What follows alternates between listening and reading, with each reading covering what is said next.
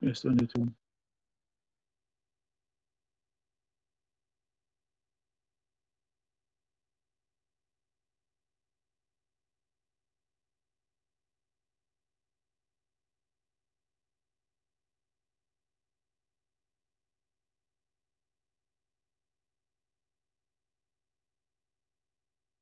Slide up. Mhm. Slide up.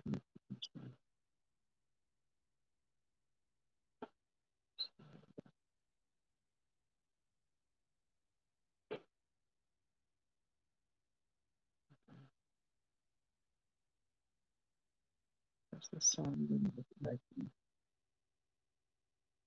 That's not the internet. This one. But y'all just sound. Yes. Start.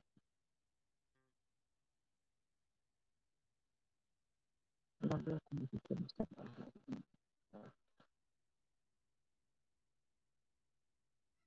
Okay.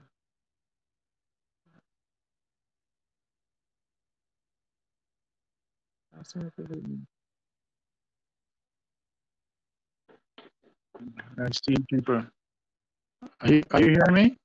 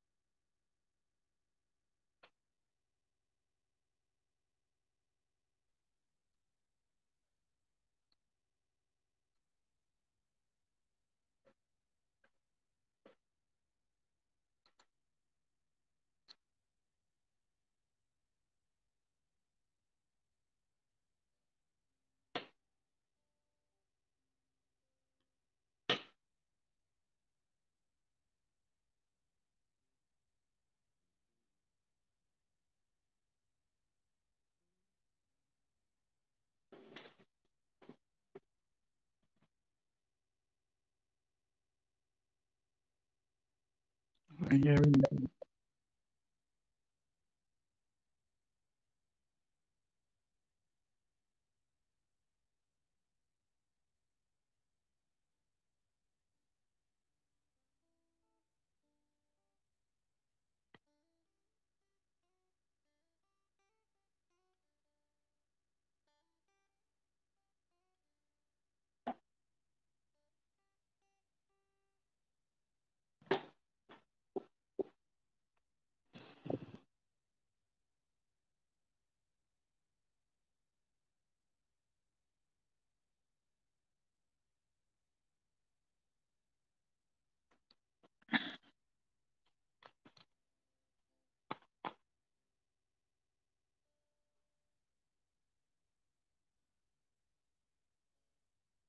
But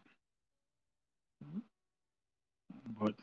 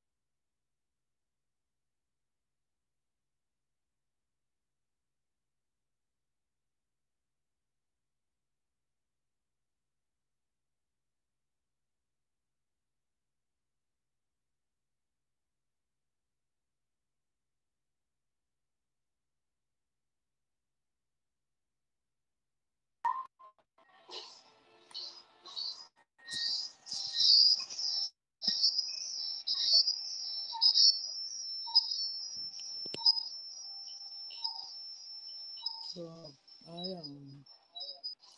haven't heard it, and he not hook up to me.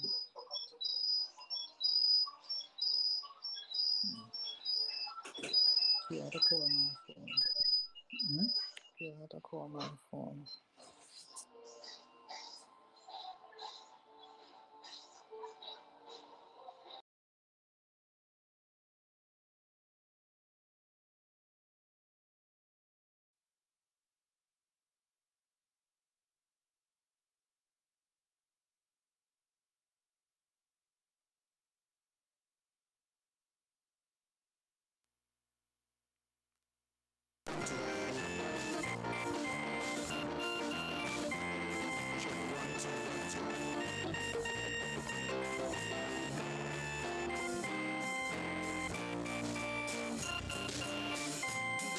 Check 1, 2.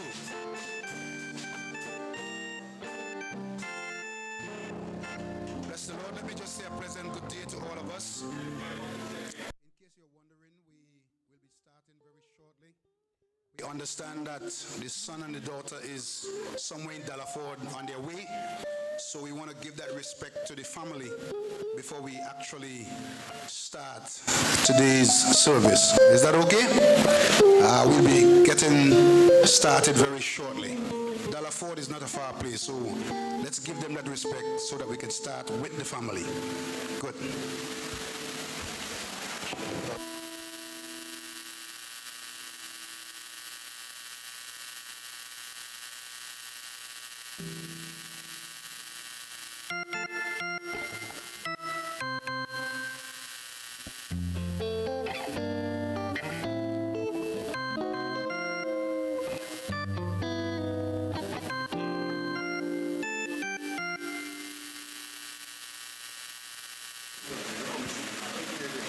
And as usual, we want to thank all of you for coming off your busy schedule. We appreciate the fact that you are here to give that support, because in these times people need the kind of support. So we are so happy that you have made your way to support the entire family. We are so glad. All right, so feel free, be relaxed, and we want to give a good send-off today. Amen.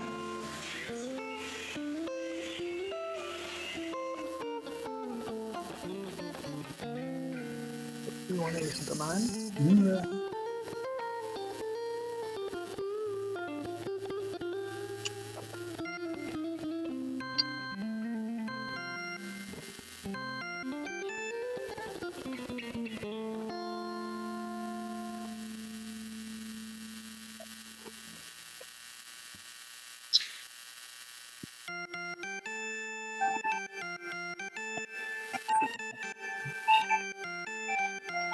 Listen to one.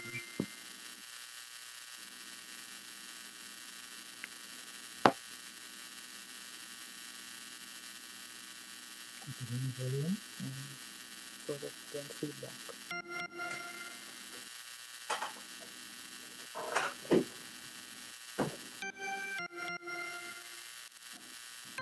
Maybe no feedback.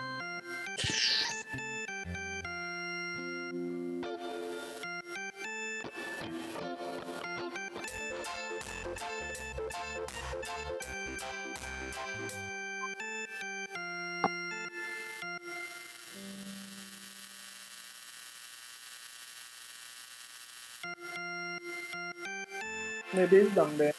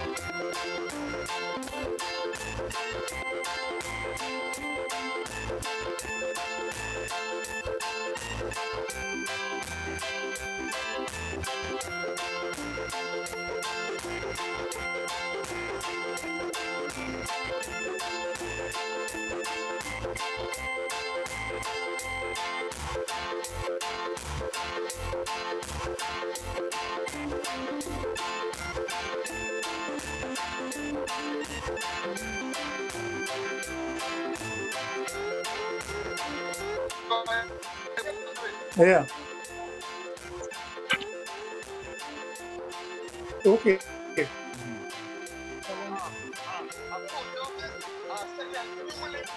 Okay, send it. Let me tell you what to send it. Send it on my wife's phone. My wife have a really phone with her. Let me give you her number. All right, let me give you her email.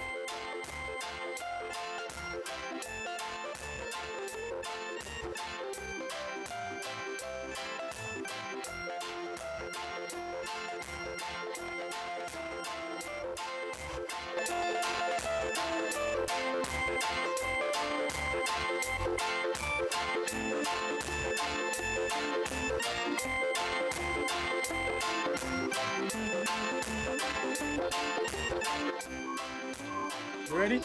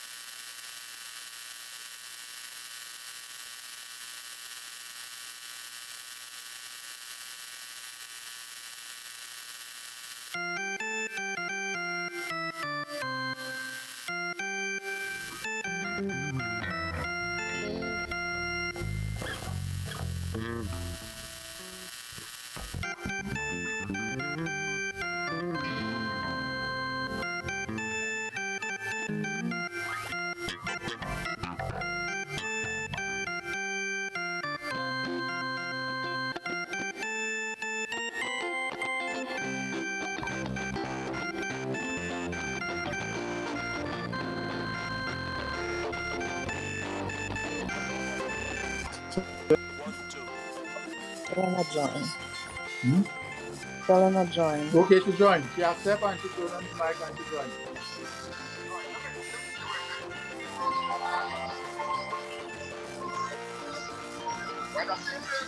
You think she know? Yes. Yeah. Right, nice. Good. Good.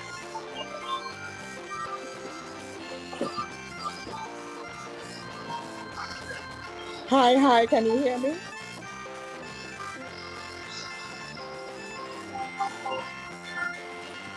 Tell me something now. Hello, can you hear? Hi, can you? Yes, I see him coughing right now. Right, good. Yes. I want to hear talking. Hi, how are you doing? How is Hot Trinidad and Tobago?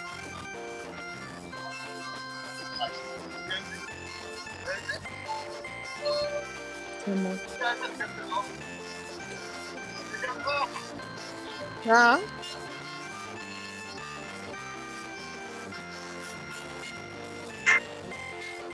Can you hear me?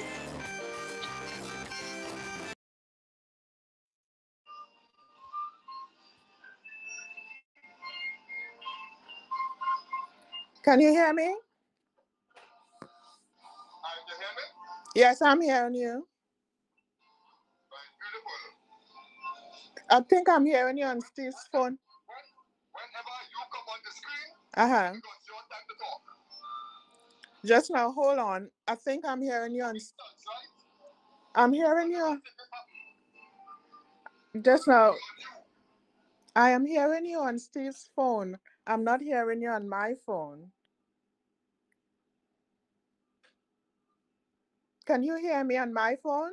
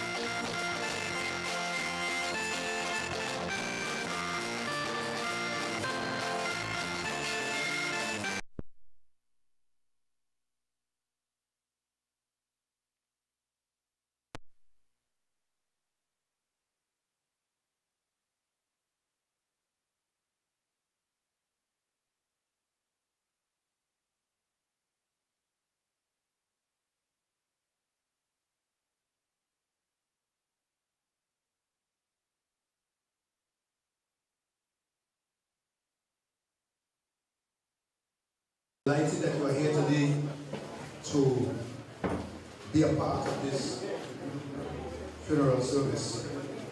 Amen? So we are about to start.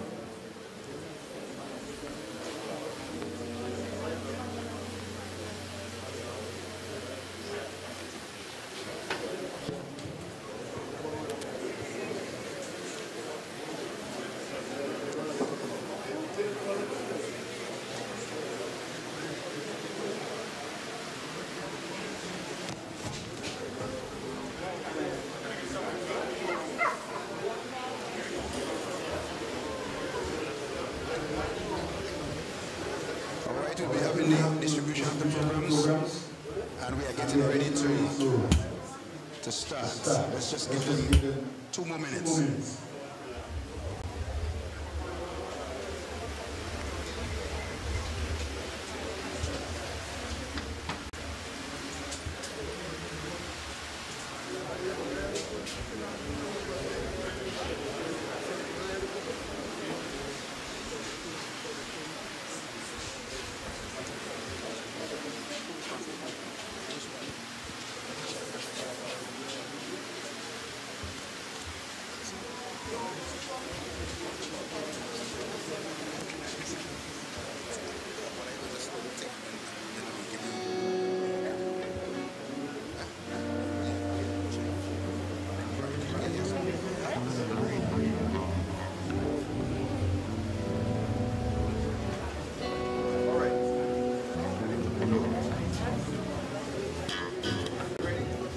Ladies and gentlemen, shall we all stand?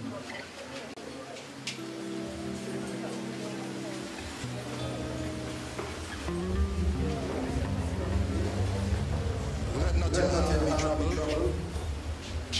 Ye believe in God, believe also in me. In my Father's house are many mansions. If it were not so, I would have told you. I go to prepare a place for you, and if I go to prepare a place for you, I will come and receive you again unto myself, that where I am, there may be also. And where I go, he know, and the way he go. Thomas said to him, Lord, we know not whether thou goest, and how can we know the way? Jesus said to Thomas, I am the way, the truth, and the life. No man cometh unto the Father but by me. Thank you so much, Pastor Selby. Let me say a pleasant good morning again. Good afternoon, sorry. Shall we all go ahead at this time as we open in a word of prayer. Heavenly Father, we thank you today. We thank you for your goodness. We thank you for your grace, and we thank you for your mercy. And we are glad today that you have promised not to leave us nor forsake us. We are glad that you have promised that you will be with us even to the end of the age. And so today we pray, God, that your grace will carry us, the entire family, the relatives, the friends. We declare today that you are Lord in every situation. And we thank you for your perfect peace today, God. We thank you for the assurance that we have in you. Lord, we thank you for your word declares that it is appointed unto man once to die, but after death is the judgment. And so, God, help us all that are alive and remain to be ready to meet you. Father, we thank you today, and we give you honor. We pray that you will take charge of the entire service. We give you the honor, the glory, and the praise. And everybody say, Amen. Bless the Lord.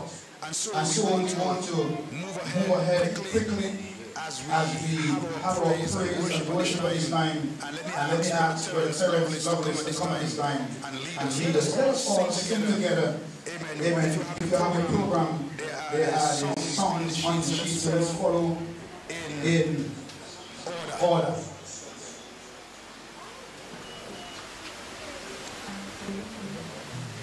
Bless the Lord. I greet you all in the name of our Lord and Savior Jesus Christ. Soon coming King. Hallelujah. Condolences to the family. May God continue to strengthen us as we live. Amen. So we want to sing our first song. We are marching to Zion. Beautiful Zion. Amen. Yeah.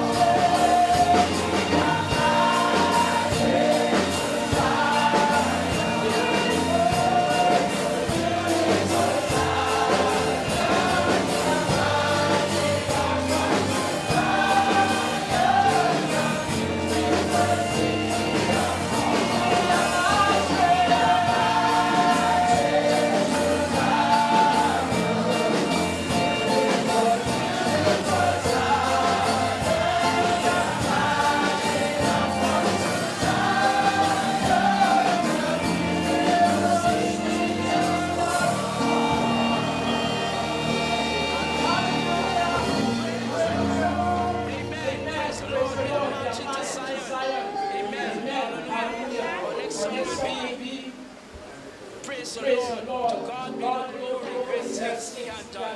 Amen. To God be the glory. Yeah.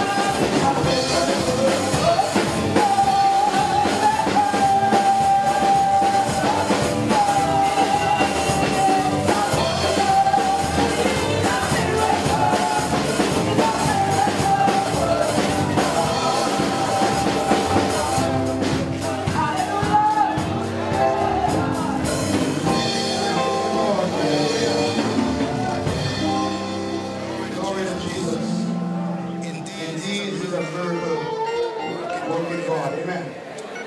Amen. Having seen some wonderful people. Amen. It's a miracle within itself when you think about salvation. Amen. And how God will send His only Son to die for us. And then we have, in terms of the context of what we are dealing with today, we have what the Bible says in Jeremiah 29, verse 11. Declares the Lord. Amen. And this is specifically for the family. For I know the thoughts that I think towards you, says the Lord. Thoughts of peace and not of evil. He's a good God. Amen. To give you an expected end. In other words, today you can really depend and trust in God, even while you are grieving. Amen. Because God says that He knows your thoughts. Amen. That He thinks towards you. It is always good. Amen. God is merciful.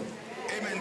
God is very generous towards us. Even when we are not really inclined towards Him, His love is still for all of us. Amen. And that's what the Bible declares, that even while we were yet sinners, Christ died for us. All of us. Amen. And so we want to move along with the program at this time. And we're going to move into the aspect of tributes. And let me just remind us. Amen. All of us will have something to say. And we can use the whole afternoon. But I would really prefer, if when we come, that we make it short and sweet. And so, to start our tributes this afternoon, we'll be having Mr. Stephen Moore will come at this time. Amen. Hallelujah. I'm seeing also sung by the Moore brothers. Is that it?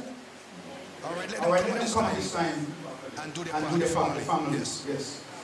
Come quickly.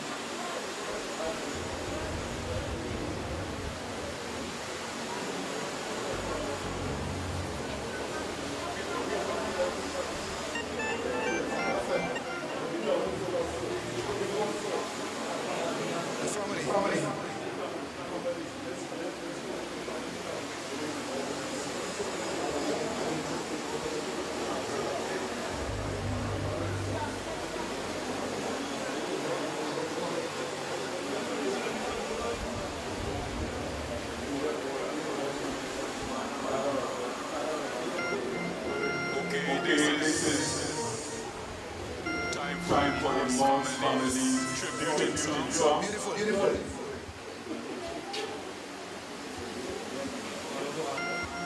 Okay, we'll have a slight adjustment for the Moore family. Thank you. All right, I'm going to have tributes. So those of you who want to contribute, please get your thoughts together. And so that we will flow, right? We don't want to have a lot. We just want to flow this afternoon.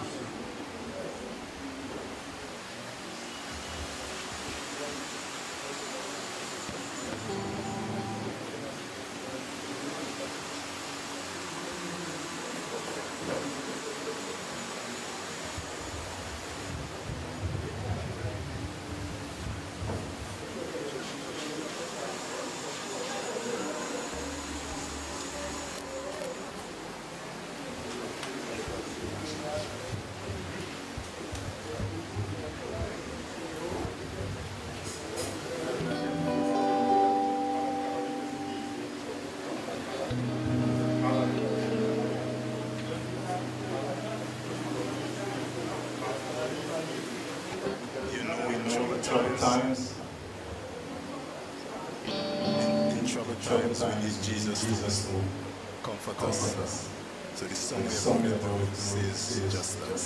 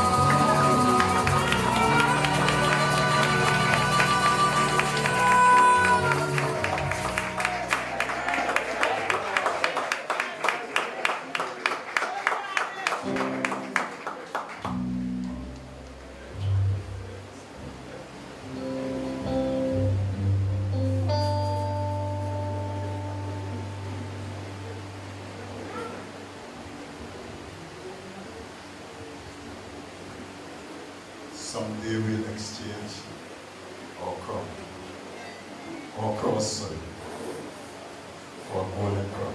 Amen.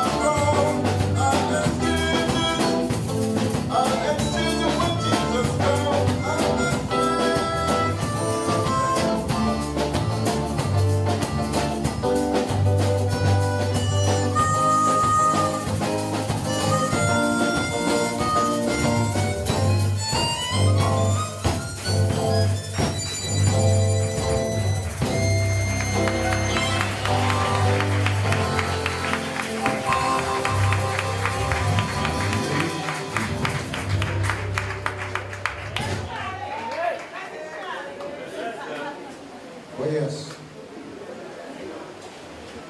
Come on, I think you can give them a better hand than that. Wonderful. Amen. It's like the man says, when music hits you, I feel no pain, amen. Especially when it is anointed. Yes, we can just give them another hand today. Very, very fitting tribute. Amen. Our exchange it, amen, for a crown. Amen. God is good. Bless the name of Jesus. And so we want to continue and have 2 open tributes at this time. All right? Those of you who want to, 2 persons that wants to give their tribute, could you just come quickly at this time? Going once.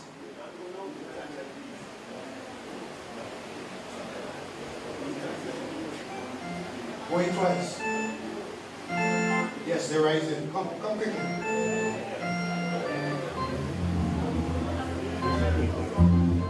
Okay, ladies and gentlemen, family members, once you come under the rubric or title or name of Moore, you're supposed to be here. True. You could be Jack, you could be Murray, you could be Walcott, whatever you are. Cathy, where's Cathy? I saw Cathy came in a while ago. Those Edward girls. Those Edward girls, yeah. They are singing times like these. This is a universal song. It's no time by Cathy.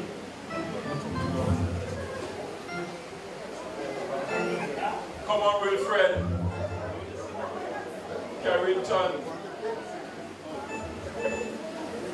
When the women marry, they change the title, but it still remain original.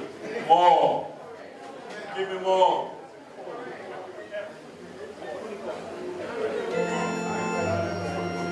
What we have just experienced by way of the Moore Brothers tribute, it's really a gift from God. Amen?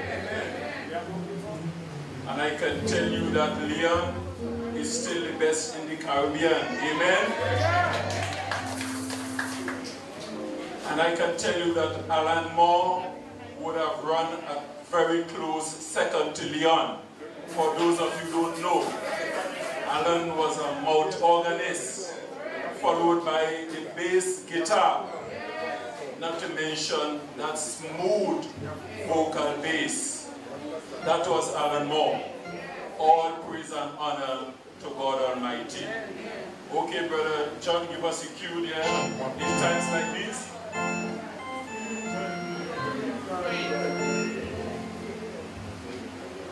In times like these.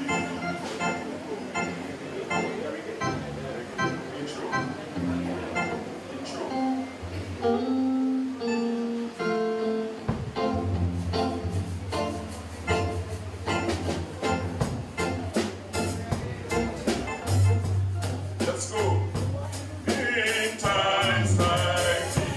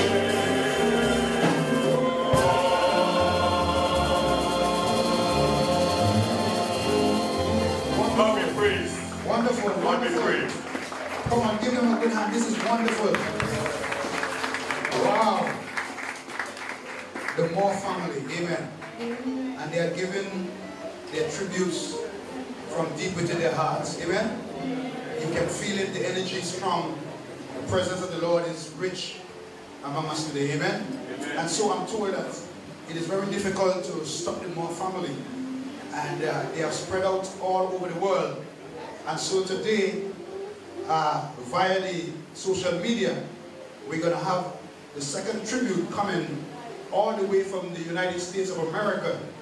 A tremendous man. Please let us welcome to do his tribute at this time, Mr. Stephen Moore.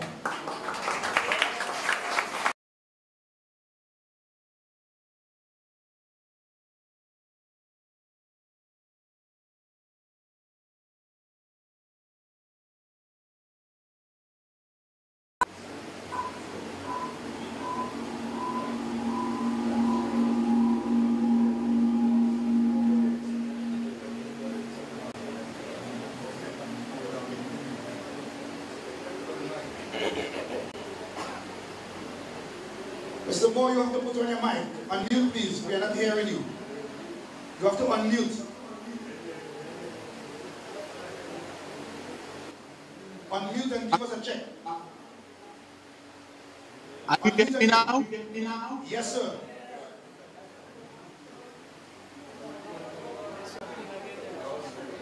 Unmute again. Just unmute and leave it. You're touching it the second time.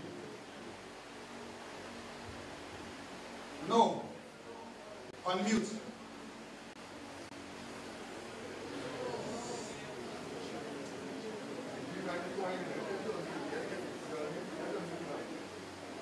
All right, you have to go again. Unmute your mic. Take your time. Unmute your mic. It's hearing you.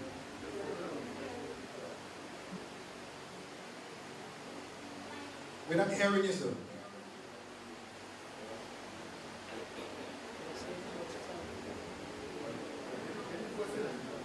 We have to get you. We have to get you. We're not getting the voice. We're seeing your lips moving.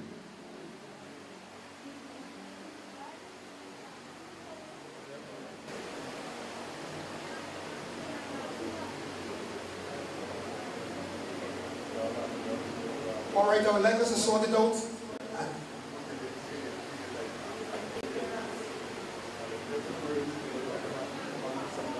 Oh, we're not hearing you, sir. Check your mic.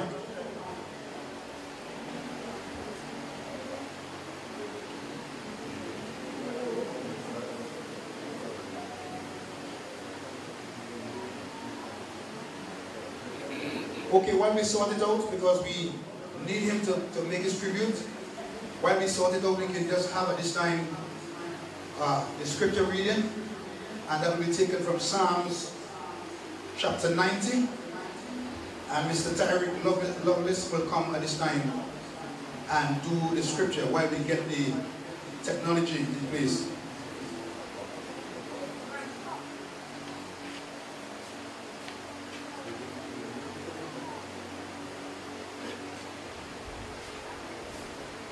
Good day, everyone.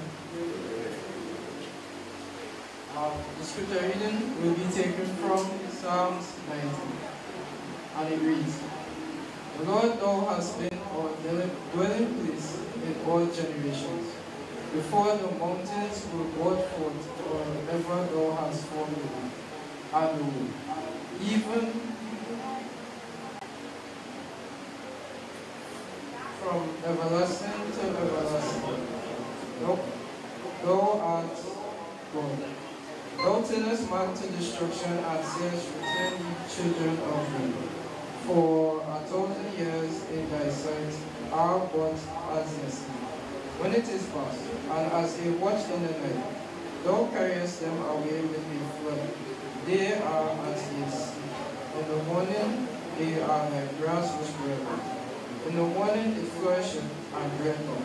In the evening it is cut down and withereth.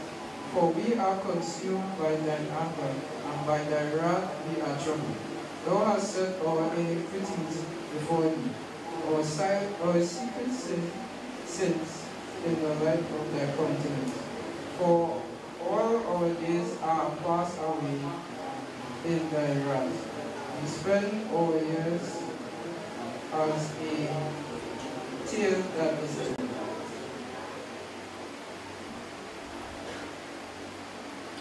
The days of our years are 3 years and 10, and if by reason of strength they are 4 years, yet is their strength, labor, and sorrow, for it is soon cut off and will fly away.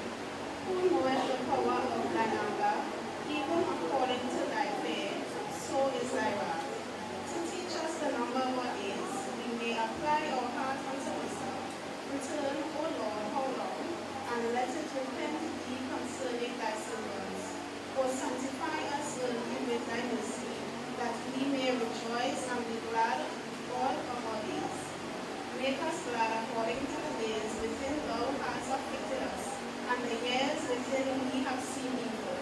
Let thy word appear upon thy servants, and thy glory upon thy children. And let the beauty of the Lord our God be upon us, and establish thou the work of our hands upon us. Hear the work of our hands, establish thou. This is the word of the Lord.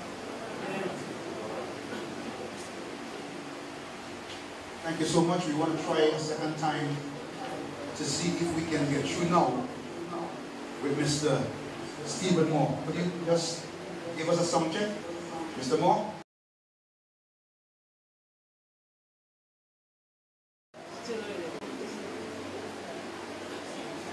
No, I'm not hearing you.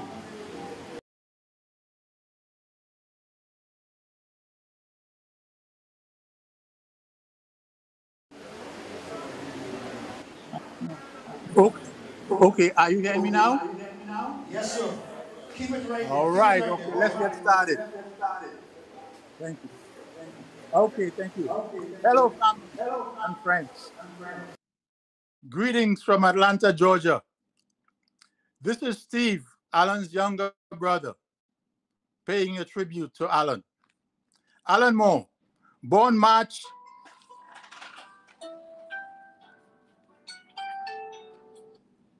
Hello? Hello? Yes, we are hearing you. Yeah, hello? Yeah, hello.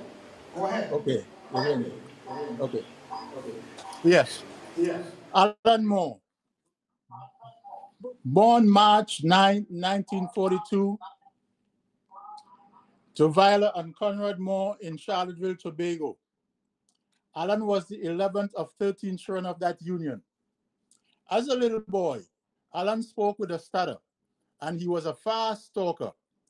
And when he was asked his and his little brother Steve's name, he would say iron and steel.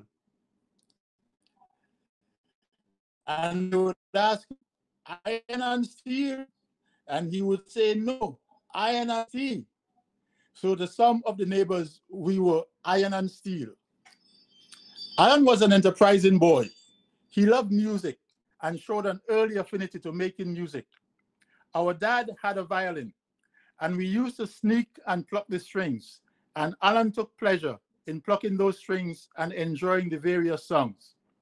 Seeing that we were not permitted to touch our father's guitar, his violin, excuse me, Allan decided to make his own instrument by cutting a piece of bamboo, about 2 joints, and splitting it in half. Then carve out 4 strings from the surface of piece of that bamboo. Then he would place 2 small pieces of sticks under the strings at each end of the bamboo, and voila, a banjo capable of making music emerged. Allan learned to play his banjo, and the boys loved to hear him play, and he enjoyed entertaining them. That was the start of what was to become Allan's prowess with the guitar. As little boys at Christmas time, Allan used to make some beautiful kites of all shapes and sizes, and enough for the boys in the neighborhood who may need one, but of course at a price. In addition to flying kites at Christmas time, we used to look forward to Father Christmas, Santa Claus to the modern folks, bringing gifts on Christmas Eve night. And one Christmas morning, Father Christmas put a mouth organ, a harmonica, in Allan's stocking that he hung up on Christmas Eve. When Allan got up Christmas morning, he found his mouth organ, and boy, he blew the dickens out of that mouth organ. So later he became an ace harmonica player. As boys going to school, Allan was brilliant, but he was a fierce protector of his little brother, me of course. He used to warn the boys to keep their hands off his little brother because anyone who dare interfere with Steve would have to tangle with him. So your humble servant used to walk tall without any fear of the boys, thanks to my big brother, Allan. Later on, Allan embarked on learning carpentry and worked in Mount St. George, where he met the girl of his dream, Rebecca Roberts, who he would later marry and have a family. Allan used to carry himself well. He would dress sharp and look sharp. His shoes were always shining with some long tips, commonly known as kick and stab shoes. Who remember those? Sometime later, Allan bought a car, and wow, he used to drive that car fast. He was also a bus driver, and whether driving his car or the bus, he was going so fast, like, whoa, go Charlie. So somewhere during those experiences, they coined the nickname Go Charlie, a name which stuck with him. Allan moved to Trinidad sometimes later, and while exploring his musical talents, he would visit Sagom's store, one of the stores in Port of Spain that used to sell musical instruments. In that store, Go Charlie would check out the electric guitars by playing a few chords. Then he would start to pick some tunes as a lead guitarist would. And before long, folks would gather in the store and on the pavement just to listen to this ace guitarist. He perfected the art of lead guitarist to the point where he joined combo bands and played lead guitar, playing in parties and dances. Go Charlie had a mind of his own, and later in his life, he decided to experiment with herbs and found one that, according to him, why me like I'm bad. So he did some things. So he did his own thing and made some choices that were not always to his best interest, which led him down a rocky road and caused him to be hospitalized.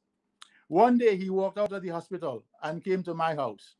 I was living in Arima at the time, and I had 5 fierce dogs, which didn't allow anything or anyone to enter my premises. But early that morning, 4-day morning, Go Charlie came and opened the gate, came in and sat on the steps, and the dogs did not utter a bark, and they greeted Go Charlie as a friend. A friend indeed he was. His unfortunate experiences caused Allan to lose touch with his family for a while. But fate was kind, and with the help of family, he was able to dust himself out and embarked on a new and different path, which led to a more stable and acceptable situation that carried through to the end. Allan was born into a Christian family, and despite his challenges, he lived to the age of 80, which, all things considered, is pretty good, and is 10 more than the 70. He lives to mourn Rebecca, his wife, his children, Ricky, Sherman, Sheldon, Sherrianne, Avalon, Shirlene, and Candice. His siblings, Ibrona, Dorothea, Steve, and Peter, and his extended family. May his soul rest in eternal peace. Rest in peace, my brother. God bless. Thank you.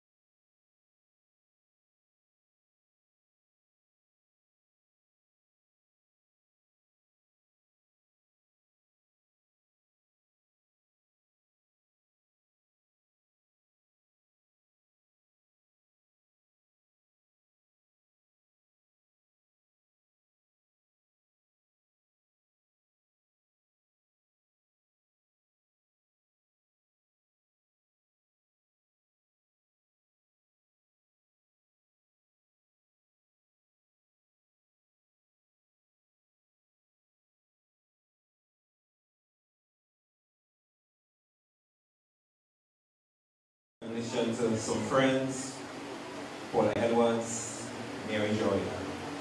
Good morning, everyone. I'm Allan Moore, and we are here today, physically and virtually, to celebrate the life of my father, Allan Moore, and to gain closure and to bring closure to this chapter in our lives. Allan Moore, also known as Goat Charlie or just Charlie, was born on the 9th of March 1942 to Conrad and Ville Moore. He made 80 years. We have to hope and pray we make those kind of numbers. He was the 11th child out of a total of 13 children. As a child, my aunt, Thorough, said he was always neatly dressed and he would return from school with his pants well seamed. He loved his guitar and would sit and play under a tree. Aunt Thorough said as a child, they would have to pick limes to sell. But instead of helping them out, he sat, and guess what he did? Played his guitar. His passion was music. He later joined a band, as you heard earlier, a live band in Mount St. George. I think the name is Magic Strings, and that's where he played and entertained the masses. In our house personally, he always had a guitar and a mouth organ, and we'll hear more about that later. My father's trade was carpentry, so he came to the village of Mount St. George to build houses. He stayed at the place opposite to the house my mom resided. He would come across and chat, or as we like to say, he was tracking the young lady, chat with her, and so their love blossomed. He would later marry Rebecca Roberts, that's my mom, in 1968 at the Scarborough Methodist Church. This marriage bore 8 children, 5 girls and 3 boys. My mother said he was a good husband and father. He minded his children for sure, all of them. He was very smart, but unfortunately he got sick at one point. My sister Rosetta, Sherrianne, said he was proud of his girl child, probably because she really resembled him, as Sherrianne Riley. He even registered her for school, I'm told. Sherry used to go to Roxborough Secondary School, and she gave me a story while I was preparing this. As you know, he used to drive bus, so it was one day she was driving in the bus, and they were coming home, a lot of children in the bus. And then all of a sudden they started smelling like smoke. And then the bell caught a fire. So the children started running and rushing to the front. And I don't know if she stood there in the back. And Daddy looked back and gave this girl a good boof. He was like, Sherry, you back there, you could even say, Daddy, the bus catch a fire. She was so embarrassed. But it formed part of her memory. He was the one who gave Shirley a name. A name she really loves that name. My mom said my father, Allan, wanted to show his affection openly as they walked the streets by holding hands. But being the shy person, she didn't allow it. She said one day they were walking in Port of Spain, and my father saw a couple in front of them holding hands. And he turned to her and said, that is how a man was walk with a woman. His sister Inez helped him to get a job as a bus conductor with the Public Transport Service Corporation. His supervisor, the late Mr. Washington, will always say his money never short. He was not just satisfied being a bus conductor. He wanted to get his driver's permit to become a bus driver. My mom said my father would ask her to pick her when he was learning his regulation. This man, Allan Moore, was an excellent bus driver. So I'm told, he never got into an accident. Everyone loved him and only wanted to drive with him. He loved martial arts and would take his boys to classes with him. The only movie he rented were karate movies. As children, you either watch it or you go to your bed. He was passionate about karate. I still remember some of the moves. He loved running and would run the 26 marathon in Trinidad every year and would always finish. He had stamina and was strong. Some call him Hazley Crawford, because he was always running in the village to ensure his fitness. So who was this man and how did he influence me? One, he was quiet. He would sit quietly on a stool on a rock in the yard and meditate. I can still remember where he sat. I am like that too, although I don't sit on a stool or a rock. But I like the peace and quietness. I like to be alone with my thoughts. I like to sit still and think and reflect, usually at the end of the day. I grew up not just quiet, but introverted. Not sure where that went, because now I'm like all out there. He was respectful. We grew up learning respect. Simple things like saying good morning, knocking on the door before you enter were a must. Never mind, we used to peek through the crack in the door before we knock. But we got the message. You know, it's important to announce your presence. Don't just barge in, right? I'm all grown up now, different environment, but as the saying goes, the child is a part of the man. The behavior, my behavior, activities of any person in childhood go a long way in building their personality. I can't help but be respectful up to this very day, even, well, more especially to my elders. Well, we all know the man was an ardent, passionate, zealous, devoted, dedicated runner. It was part of his daily routine. He would rise early in the morning and run. When he returned, he would be drenched in sweat, soaked in perspiration. I don't know why he was so committed to running. Maybe it's in preparation for his marathon run, as you heard earlier. But I find myself doing the same thing, but for very good reasons. You know, after a long day, sitting for hours, a good job can be so refreshing. It serves as a de-stressor, keeps me calm, but pumped with adrenaline and dopamine. Dopamine is what they call sometimes the happy hormone. It's a primary driver of the brain's reward system. It spikes when you experience something pleasurable. So sometimes after a good run, I don't know, I just feel like on a high, like a natural high. No hoods to do that.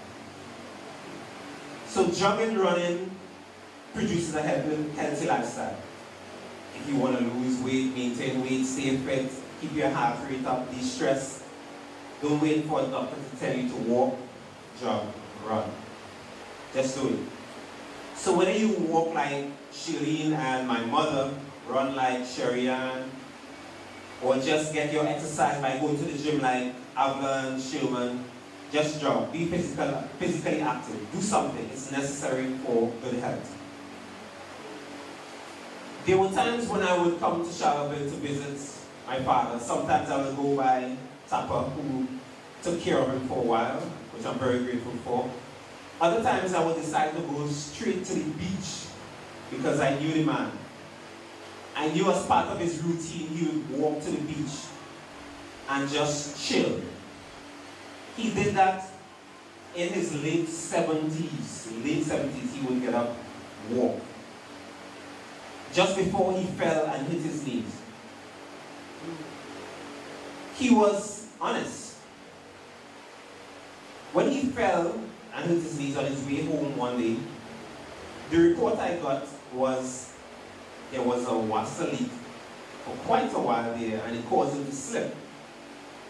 Well, I was ready to deal with water. Pre-action letter, done drafted everything, ready to send out. But he said he wasn't sure he slipped because of the water.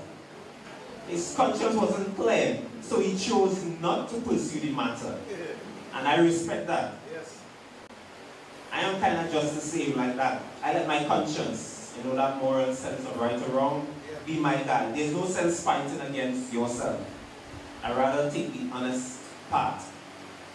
He was strong-willed. I'm just going to look at the good part though. There was a time when he fell sick and couldn't walk. So we thought, well, that was it. It seemed like he would be confined to a bed.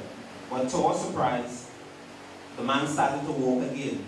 I believe that it was partly due to his exercise regimen, but his strong will to walk, again, definitely played a great part. He was the type, if he made up his mind to do something, he would do it. And he made up his mind to walk, and his body had no choice but to respond. That is another thing I took from him. If I put my mind to it, the rest of me would fall in line. It will be done. He was a musician. He loved music. He loved playing the guitar and the harmonica. You know traditionally how people would hum to music? It was like this man had a bass man in his head. It's very strange. He would hum the bass line of music. Well, I can't help myself where that is concerned. I love the bass, I play the bass, and I do the same thing, just like him. It's so strange. Uncle Peter, I didn't know you played the bass by the way. That was a surprise. I grew up with a guitar in the house. It seemed natural that I would gravitate to it because I was musically inclined. I'm not as skillful as the man. I'm getting there though. After the recorder, which I learned to play in Scarborough Secondary School, junior secondary school, that was my next instrument, the guitar. The harmonica, well, you heard my cousin play it beautifully. I don't know how he and I don't know how they do that. It seemed like a rather complicated instrument. Something I may look into in the future, something he may look simple, but we'll see. I have learned to see the good in people. Take the good and let it make you better. That's exactly what I did, and I hope you will do the same too. I thank you. Excellent. Amen. That was well done, Mr. Sheldon. Amen. Beautiful. And he said something there in the eulogy that really stood out to me. Since I came to Charlottesville as the pastor of this church, something that I found out about the people. That one feature that he spoke about, very respectful. Very respectful. And that would have been a feature that was taught to them by the elders. And not just in the church, but in the entire village. They are very respectful to you. Yeah? Even Mr. Jemo, when he sees me, he does like this, Pastor. Pastor.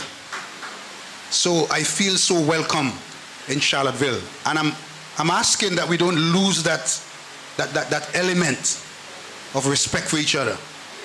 I'm asking that we continue in this village to love and respect one another, like Mr. Allan would have done and taught his children, so that his son could come today and stand up and says, my father was like this. That's wonderful. Could you please give him another round of applause? And so today we are stuck with the Moores, and they just keep coming and coming. And at this time we're going to have special item from Miss Candace Moore Lovelace. Take your time. God bless you. A pleasant afternoon to each and every one. Before I do this tribute, I would just like to say thanks to everyone that is here and even on the live.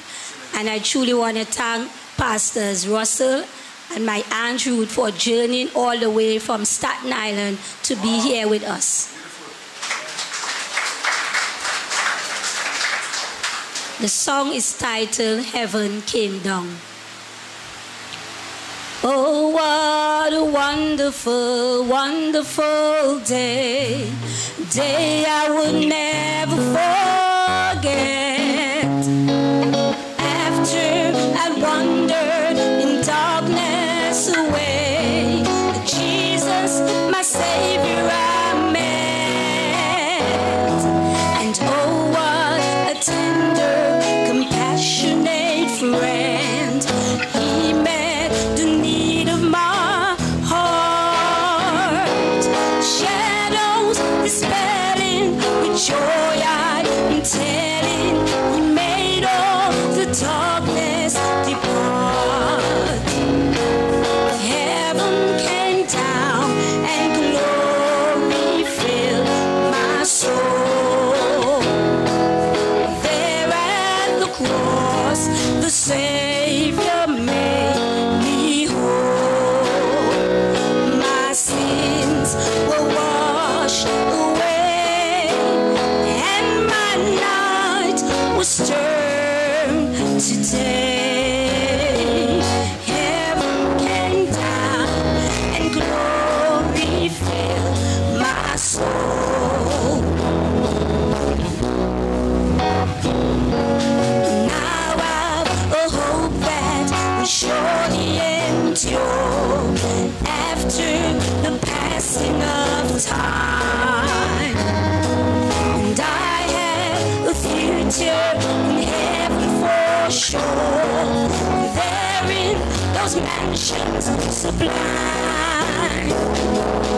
And it's because of that wonderful day when at the cross I believe. Riches eternal, blessings supernal, from His precious hand I receive.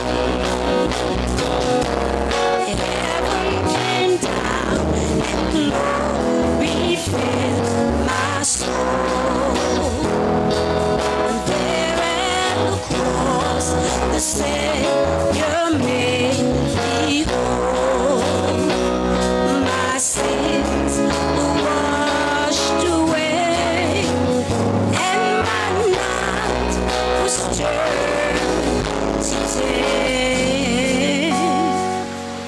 Heaven came down and glory filled my soul. Filled my soul.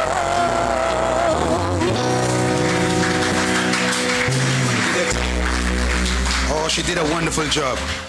Amen. Pastor Russell, I recognize that he would have been instrumental over the years in supporting the family. And the fact that he could have traveled from Staten Island to be here with us today, I think that it's fitting for me to give him 2 minutes to come and just to encourage the family.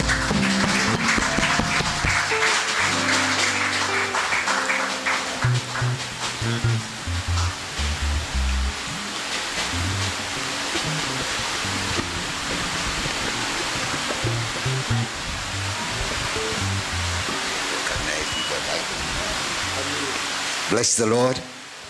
Come on, somebody, give him praise. Hallelujah. You know, I sat there, and as a believer, you can rejoice in any situation. Are you with me? I am my sister-in-law husband, Sister Rebecca Moore. In fact, I'm her pastor in the States. I have my wife there, who is the sister-in-law. This is her brother-in-law. A lot of families here. And I just want to thank God for the Moors. I know everybody, you know, see them grow up in my house when before I migrate. And I just want to say to you all that God is still a God of comfort. That is the God that the Apostle Paul introduced the Corinthian saints and us today. He said, the God of all comfort. You can rest assured that in this time, he's right aside of you. Amen, somebody. And this is a reminder to all of us. This service is not about Allan. This is to remind us that one of these days, we will go this way. Amen. You know, I'm in Tobago since the 22nd of July. Keep some meeting in Argyle. And I was saying to them the last night, God is saying, prepare to meet him. Come on, somebody. We prepare for everything. But we are not preparing to meet God.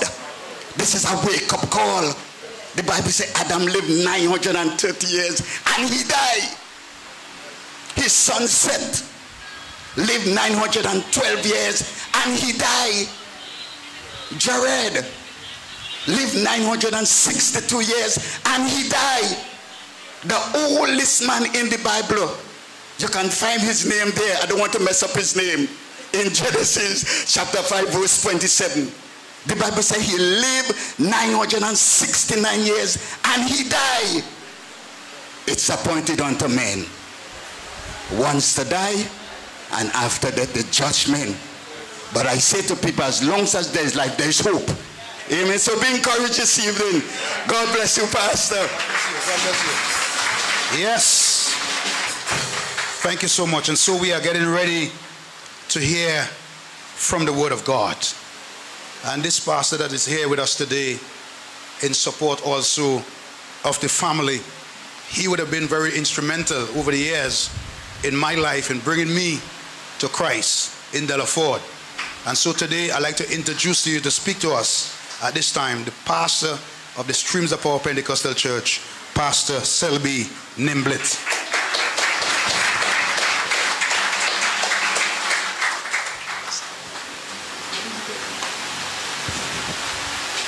Praise God. Let me say a pleasant good afternoon. I didn't hear you say pleasant good afternoon. And greetings in the precious name of our Savior and Lord Jesus Christ. Indeed, God is a good God. Amen. Amen. It's not always, or it has never been a nice thing to preach at a funeral service, but I always take the opportunity to make sure I share with you the heartbeat of God for all mankind. Note I said all and not some. All mankind. However, let me extend greatest sympathy to the bereaved family, friends, and those of you who are viewing this funeral service via the social media network, all social media network, whether it be Facebook or YouTube. Dearly beloved, we gather in this fashion this afternoon to reflect, and Sheldon would have done an excellent job, and I can't remember the name of the gentleman, if it was Steve, who would have also done an excellent job in giving us a brief reflection on the life of Allan Moore, aka Charlie. And I'm here with mixed feelings this afternoon. However, I'm privileged to be the speaker at Allan's homegoing ceremony. Hallelujah. Homegoing ceremony. Allan, as the old people will say, mash up 80 almanacs. The young people that we have in the world today, they are not even mashing up as much as 20. Many are dying before they reach the age of 20. Some of us are barely scraping it through to 50. Allan lived over 29,200 days, which equivalent to over 4,160 weeks. We are all privileged, and we should all count it an honor to have met him, to have had an encounter with him. I met Allan very late, and I've had many conversations with him. And for those of you who know Allan, very strong-headed, very strong-willed. I'm here about the salvation of your soul, because your soul is more important. And you see, we are living in a time where many people are concerned about who is right and wrong, and that should be a concern. But for me as a pastor, I am not concerned about what is right and wrong. I'm concerned about what is godly. I want to say that again. I'm concerned about what is godly. You see, because not everything that is right or wrong is godly. Not everything that is good, rather, is godly. Let me put it this way. Let me give you an example. Jesus walked the face of the earth, and there was a debate on who should do what and who should not do what on the Sabbath day. And these disciples, they went in the cornfield and they ate with what? Unwashed hands. And an argument started, and they said to Jesus, Jesus, your disciples ate with unwashed hands. Now it is good practice, it is ethical, it is hygienic to wash your hands before you eat, isn't it? But what was more important to Jesus wasn't whether they were eating with unwashed hands or not, as the Pharisees were concerned about. Jesus was more concerned about the eternal destiny of all men, and he said to them, you are making the gospel, you are making the good news of non-effect because of what? Your tradition. So there are some traditions that are good, but not necessarily godly. Not necessarily will take you to eternity. And I'm not concerned about right and wrong. I'm concerned about what is godly, because you see, we are living in a world where everybody tell you they are right. The Pentecostals tell you they are right.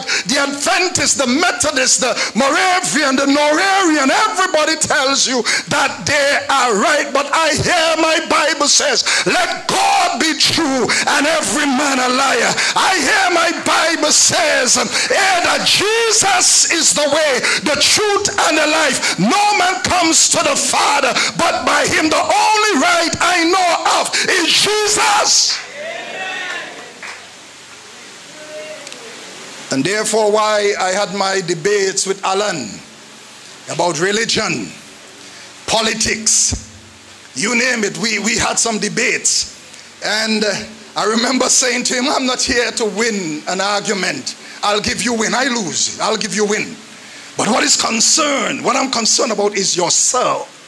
Your soul, your eternal what? Destiny. Amen. Because some of us are so out of place. Some of us are so brass-faced that we will go before the Almighty God and still try to win an argument with him. Come on, talk to me. Even when Jesus was walking the earth, the Pharisees, they had him in all sorts of debates trying to win an argument. And he wasn't concerned about right and wrong. He was concerned about the salvation of their souls. He was concerned about their eternal destiny. And I want us to think about what I'm saying. If you are religious, you will be offended. If you are not religious, you will have a problem with what I say. But if you are godly, you will be embracing of truth. Come on, listen to me. Say, if you're godly, you will be embracing of truth. I don't preach religion, because religion ain't taking none of us in heaven. I don't preach that, beloved.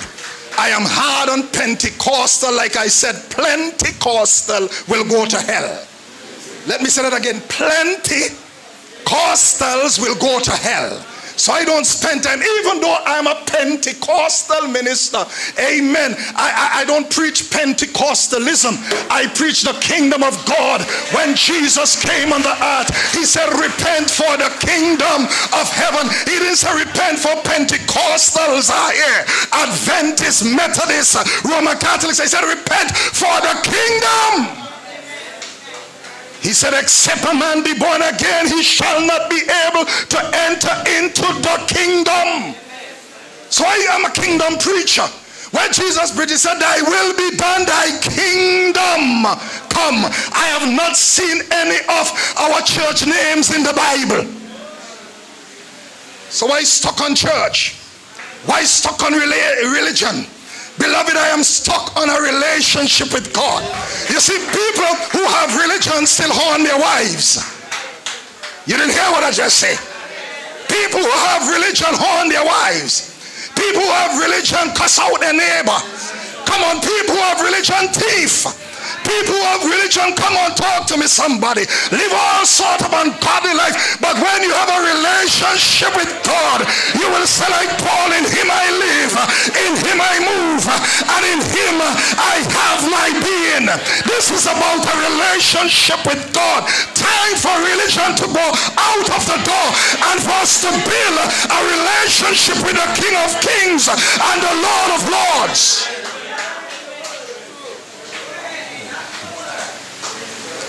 I even haven't, don't even start preaching as yet. Let me get with my notes. Jesus. Whenever people die, listen to me carefully, whenever people die, there are some questions that I ask myself.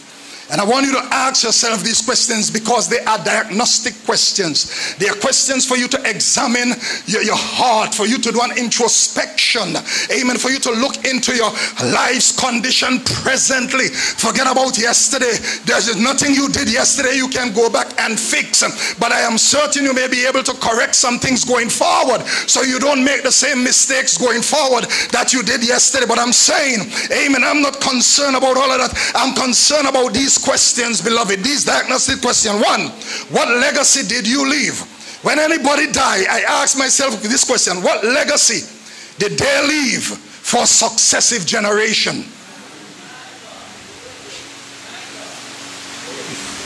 And I'm not talking about social legacy. I'm not talking about skill legacy. Allan was a skillful guitarist. Come on, talk to me. I heard a gentleman play amen, what you call it, the harmonica. Amen. I've never seen anything like that with my real eyes or heard anything like that. Come on, talk to me, somebody. I've never heard anything like that. That's skills legacy. That's talent legacy. But the legacy I want to leave behind, beloved, is what Abraham left. It's the one that Jacob left. Come on, it's the one that Moses left. That even today when you read the book of Hebrews chapter 11, their names are mentioned there as the heroes of faith. I want to leave a faith legacy. Now you can do all of these good things, social legacy. You're a good social activist, good politician, good all of that. All of that is good, brothers and sisters. And when you die, amen, in your eulogy, they will state all the good things that you have done. Amen. But what about your faith legacy? And the Bible tells me that the just shall live. The just shall live. And the Bible says without faith it is impossible to please God. And the Bible tells us that we must have the faith of God. When I die, I don't care about how good a guitarist. I play the guitar too. I play the bass. I play the drums. Not as skillfully as those guys. Amen. And I just pick up those instruments and watch people play and start playing. Come on, talk to me, somebody. I could sing a little. Come on. If I ask for things that I should not ask for, if I pray for things selfishly, you'll come streams of our next Sunday and you'll get the rest. Amen. But I'm not concerned about all of those things are good, and you should be a good citizen, a good community person. You should make your contributions. Come on, talk to me. And all of that is good, whether you're a lawyer, you're a teacher, you're a doctor, you're a politician. All of those are good things, beloved. But I want to be a child of God upon this earth. Amen. I want to represent God. Amen. I want, when I walk the street, they must say, there goes a godly man. There comes a godly man. Come on, I want to honor God in my life, because when I die, I'm not going to take my talent with me. When I die, it is my lifestyle, it is my holiness that is going to qualify me to meet God. The Bible says, without holiness no man, without holiness no woman shall see God. And these were the kind of conversation I was talking to Allan about. I said, I'm concerned about your legacy in terms of your soul, not the things, not all your accomplishments, not how skillful you were as a guitarist and a bassist and all of that. I'm concerned about your eternal destiny. And if you are to die now. So I asked him that, what legacy are you leaving for successive generation? Faith legacy. Not concerned about material legacy. You will die and leave that. Mr. John, you're skillful on that. You don't know if your shot is going to call before the year out. None of us know. I don't know if my shot is going to call while preaching. I have a good covering pastor of mine. It was on the pulpit that he took in. He died doing what he loved, preaching. I don't know what is going to happen to me the next second from now. But what I'm concerned about is my faith legacy. I also asked the question, what preparation did those individuals make for the transition of their lives from time to eternity? Listen to this carefully. What preparation? All of you prepare for the harvest. But something ought to be wrong with our people, you know. Just recently we had COVID. I had COVID too. I almost full a whole pail one night. Just passing urine. Had COVID too. Many people had COVID, and while they had COVID, they were doing probably like myself, Lord, spare my life. Lord, save my life. While I was praying and asking God to save my life so that I can continue to preach his gospel, some of you were praying and asking God to save your life to fet.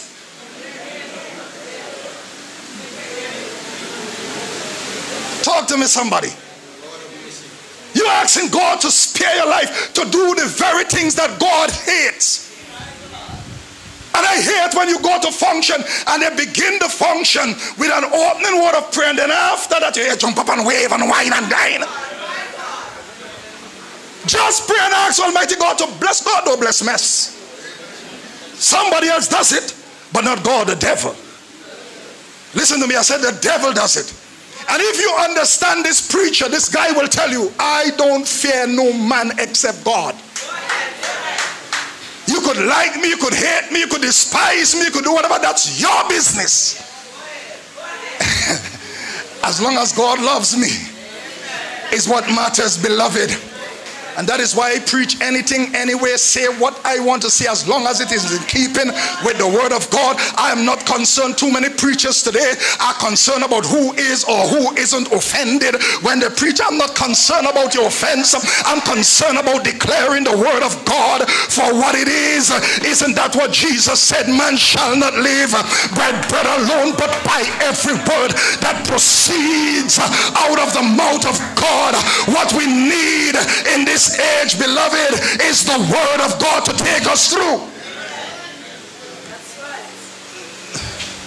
Some of you already had your 70 and still want to whine. I see an old woman on TV, amen, bending down and getting a young man on she bumper. This kind of madness. And if preachers talk about it, people are offended. Well, let me tell you something. If you sit by this preacher or under this preacher, you will be offended every Sunday, because I address sin and I speak about righteousness. Now is not time. Let me tell you something. Now is not time. Ask yourself the question, what preparation are you making? We prepare for everything. Some of us even prepare for death. But have we prepared for eternity? Come on, talk to me. Some of you already written your will. Some of you already did what? Come on, talk to me. Went to the mortuary, amen, or the funeral home rather, and already select your casket, your coffin, and you tell yourself that here's something. When I die, amen, I already have my indemnity there to take care of me. But let me say something to you, beloved. That's just preparation for this natural life. What preparation are you making for your spiritual life? Let me tell you something. Religion don't help you do that. I know some of you are already angry because I talk about religion, because some people are more cling to their religion than they are to Christ. My church say, and we believe this. What does the Bible believe? Or what does the Bible teaches? Our church this and my church better than your church. Let me tell you what we have down here. It's a religious war, not a church war. Come on, talk to me. You see, you don't understand who and what the church is. You see, the church is not a denomination. It is not an organization. It is not a religion. The church are those who were called out of the world, called into Christ, called to be like Christ, and called to do the work of Christ. The church are those who are washed in the blood of Jesus. They have repented of their sins. They have accepted Jesus as their Lord and Savior, and they are living every single day in obedience to His word. You can keep your religion and go to hell, but I'm going to hold on to Jesus. I'm going to hold on to my church, and I'm going to go to heaven. Hallelujah. Come on, talk to me, somebody.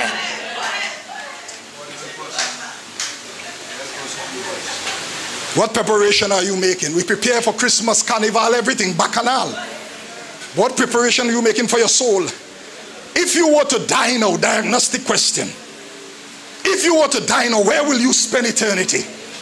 If you were to be in the same position like this man, you know, every time I come to go to a funeral, if I don't see the dead face, I have not gone to a funeral.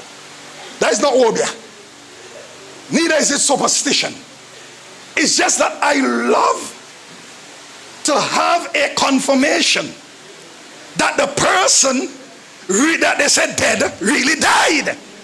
So I want to see their face.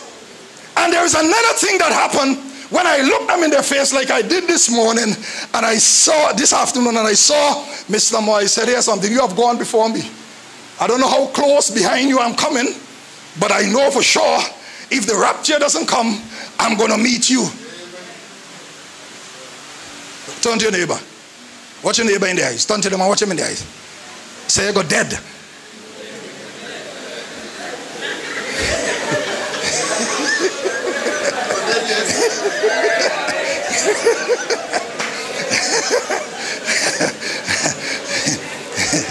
You see, the only reason why I am living this long is because I have come to the reality where death is concerned, and death afraid to take me. Amen. Because he knows.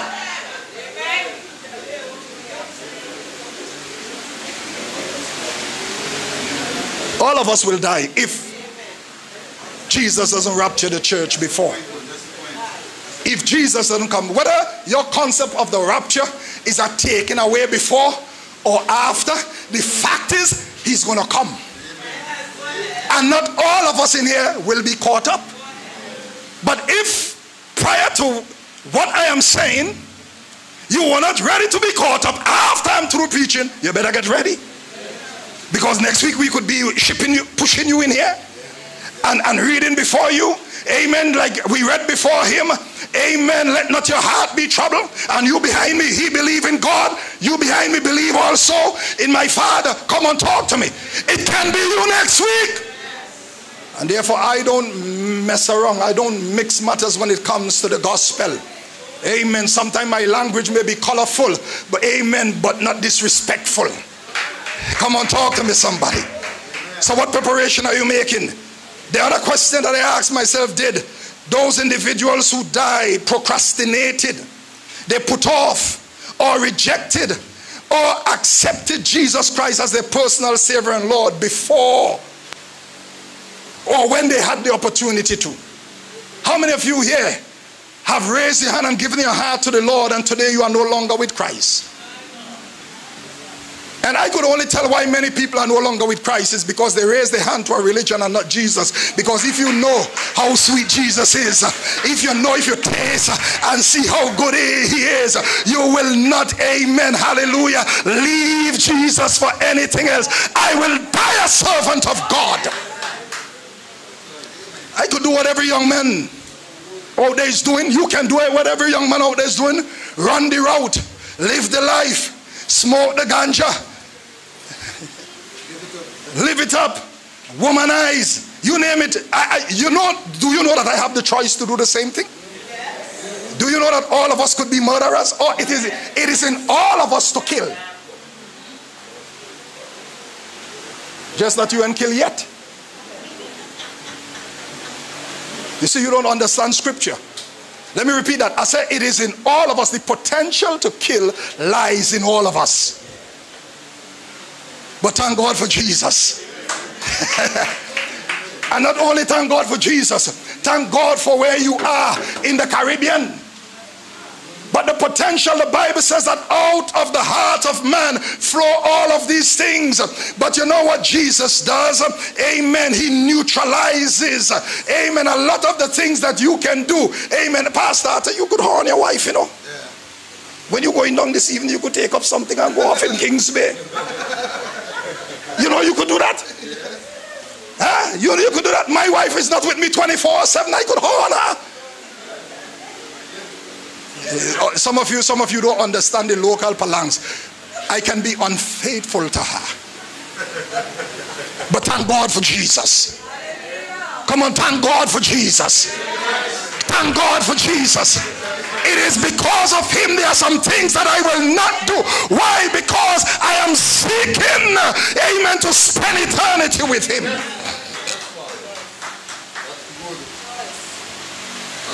So there are some questions I want to, now that I have asked those diagnostic questions, I want you to pay attention to these, and then I'm going to close.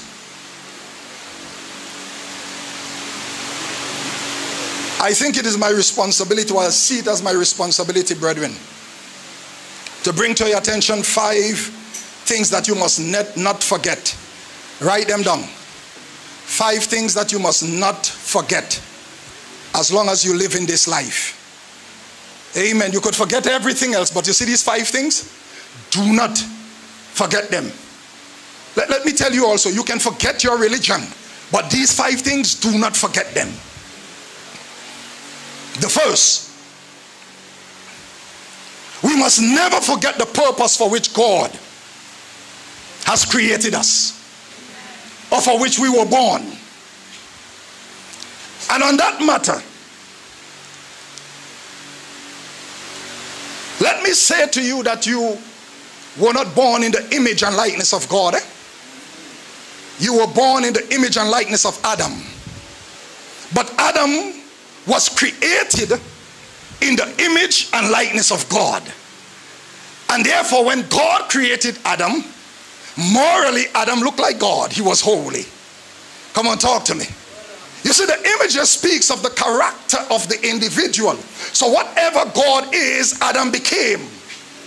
God made himself, not physiologically, because God has no form. The Bible says God is a spirit. Come on, a spirit has no form. How many of you seen the spirits around here right now? Come on, can you see spirits? So God is a spirit. He has no form. And therefore, Adam didn't look physiologically like God, but Adam looked morally righteous, holy. But then Adam sinned. And then when Adam sinned, he had children. And those children were not born in the image of God. They were not born in the image of Adam. And the Bible says, for by one man sin entered into the world, and death by sin, and for sin passeth upon all. So what was in Adam, he passed it on to Cain. That is why Cain could have killed Abel, because murder came in. If your bad mind is because sin came in. If you don't like your neighbor, it's because sin came in. Come on.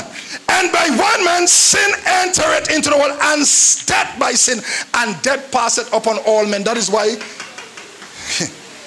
Adam was created to live, but his choice of disobedience caused him to die. The Bible says, in the day thou eatest, you shall surely die.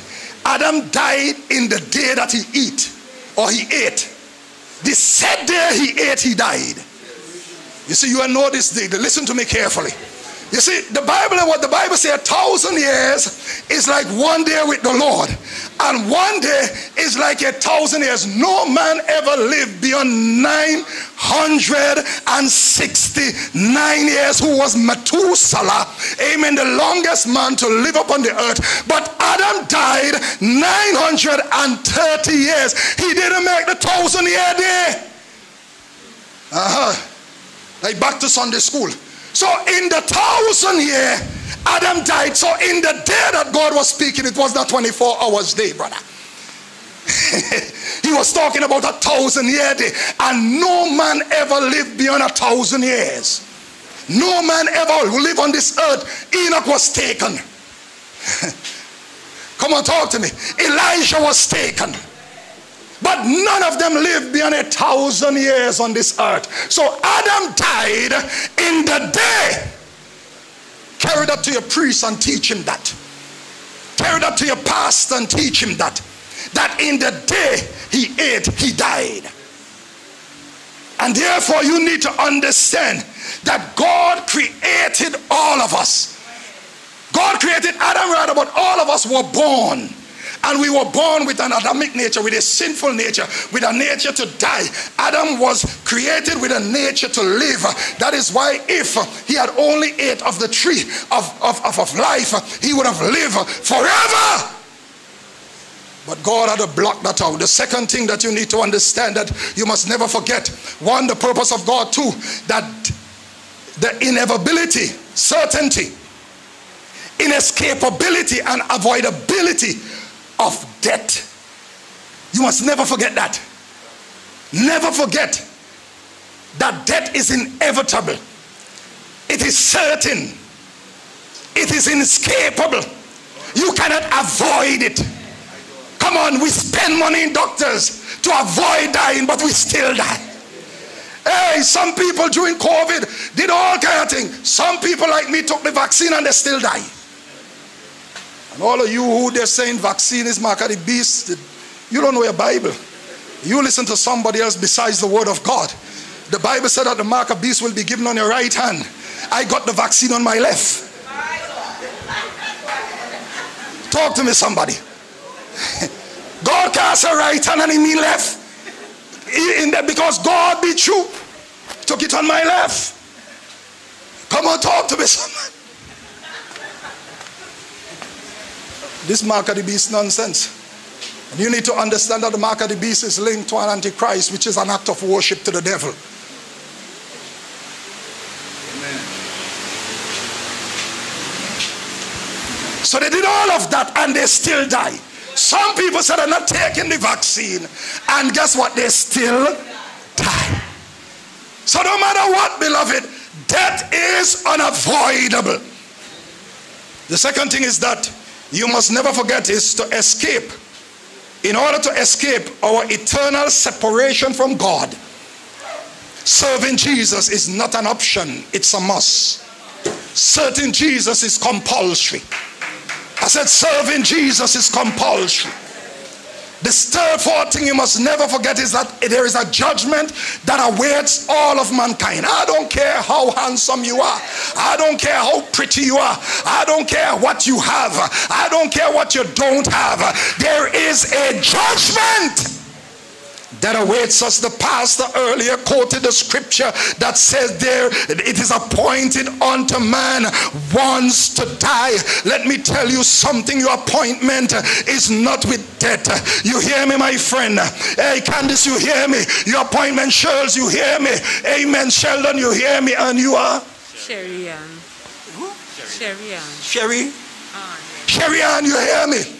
There is appointed unto man's once, so that your appointment is not, amen.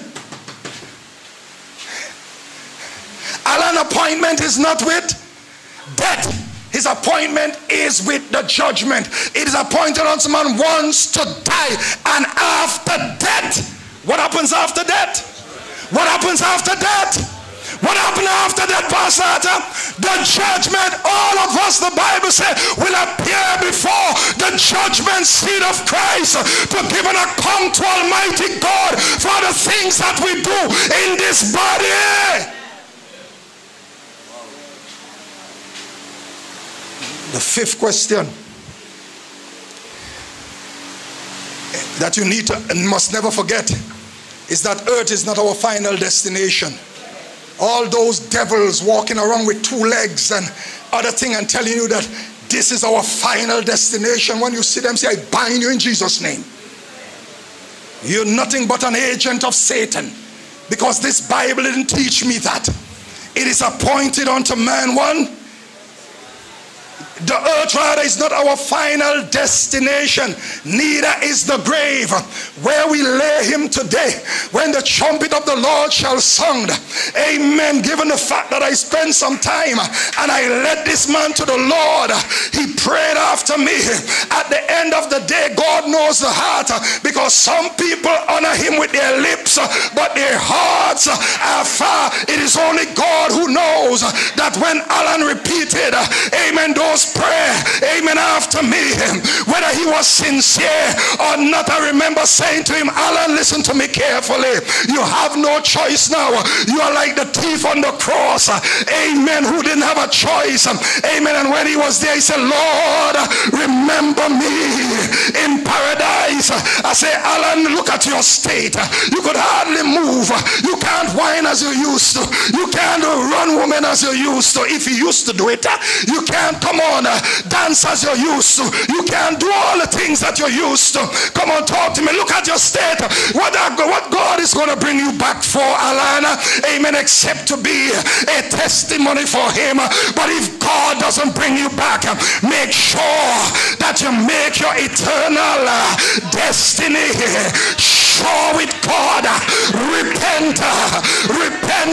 I led him in the prayer, but at the end of the day, it is God who knows the heart.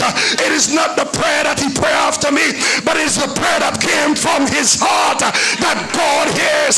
God will honor. Come on, talk to me, somebody. Some people look at others and the life that they live may be one that is distasteful, but you don't know. Amen. I don't believe in deathbed repentance, but I know that it is possible. I don't preach it as a doctrine, but I know it can happen. And some people may live wicked all their lives. Amen. And you may be a goody churchy person. Come on, talk to me.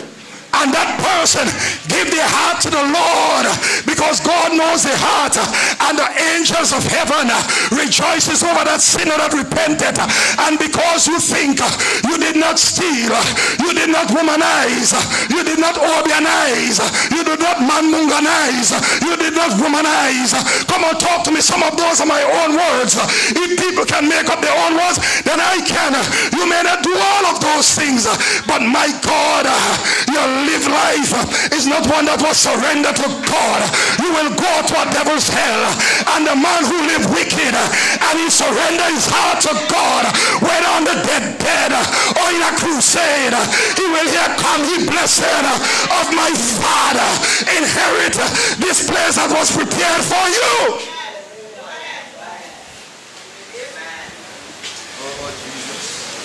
So the earth is not your final destination. I'm closing. Neither is the grave. You know what is our final destination? Heaven or hell. It might be good to preach a nice comforting word. Tell them, let not your heart be troubled. Be encouraged.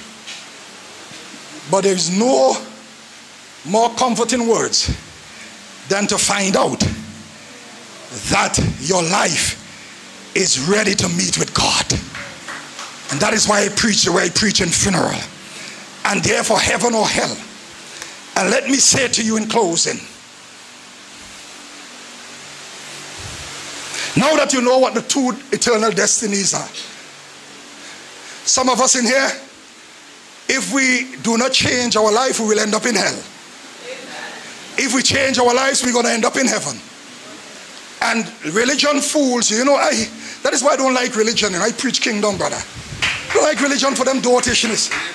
Huh? If a Pentecostal die, he go on to heaven. If a Baptist die, our brother gone or sister gone to be with the Lord.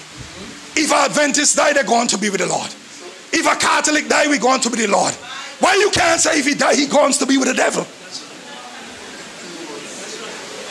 Because that book tells us that narrow is the way that leads to salvation, and few. How many will find it? Few. Broad is the way that leads to destruction or hell, and many. So how come everybody who die going to heaven? That's what religion does. So you stick to your religion, you live compromising, you live all kind of double standard, and when you die, the priest or the pastor or the pundit or whoever you call him, the imam is going to come and say, our brother has gone to be with the Lord. Don't preach those nonsense. I don't preach those nonsense. I preach Bible. And listen to me. In COVID, after COVID, the Lord said something to me. First time I've heard it this way. How many of us know that our choice determines our destiny? All of us know that, right? All of us have preached that, right? We have heard that, right?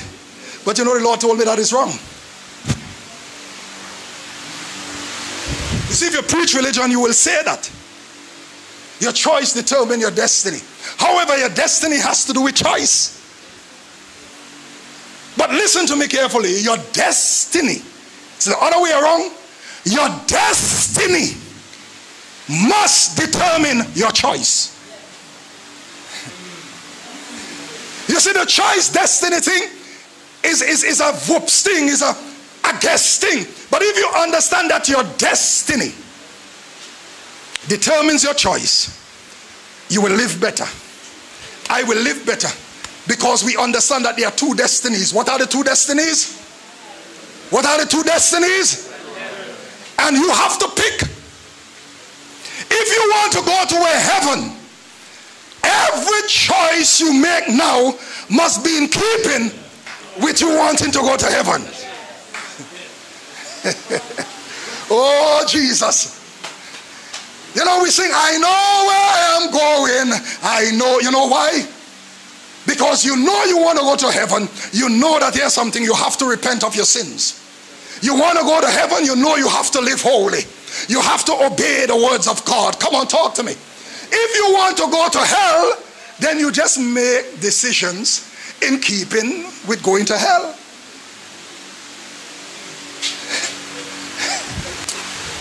John is my good friend, so I could talk to John. Come on, talk to me. My friend, if you want to go to hell, my sister, if you want to go to hell, just make decisions in keeping that will qualify you for hell. But if you want to go to heaven, you have to make decisions that will qualify you for heaven. Beautiful, beautiful. Let's stand for prayer. So your destiny determines your decision. I'm going to teach you something here while you're standing, and listen to me carefully. Revelation was in effect before Genesis. Listen to me again. I said Revelation was in effect before Genesis. You wouldn't know that. You see, God, if you're building a house, guess what? You must know what the end product look like first. Isn't that so? But you don't start to build a house from the roof. Where do you build it from? So Revelation is the roof. Because God knew what the end product will look like. But here, in order to get to Revelation, he backs us up to Genesis, where it all begins. Roof don't start with roof. Roof begins with foundation. But we're going to get there. And I'm saying to you, if you understand where you want to go, start with foundation. What is the foundation? Repent. And don't tell me that you are not a sinner. The Bible says, if any man say he have not sinned, he's a liar. If any man say he do not sin, he make God a liar. Because Paul said, for all have sinned and fall short of the glory. David said, in sin did my mother conceive me. In iniquity I was shapen in sin. Come on, talk to me. So we start from now. How many of you here? If you want to be religious, just keep your hands down. Because I'm not about religion. If you want to be righteous, I want you to lift your hands. If you want to be righteous, just lift your hands. I'm not going to ask you to come up here. I just want you to lift your hand. You want to be righteous.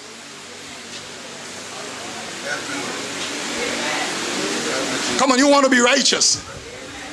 And righteousness is dependent on a relationship with God, not a relationship with your church. The church only experiences a manifestation of your righteousness. So I'm a pastor of Streams of Power Pentecostal Church. I'm not a Pentecostal. Sorry for you. You go around, people say, me a Anglican, me a Baptist, me a Methodist, me a Catholic. Come on. You have heard those things, my friend? Everybody, mia.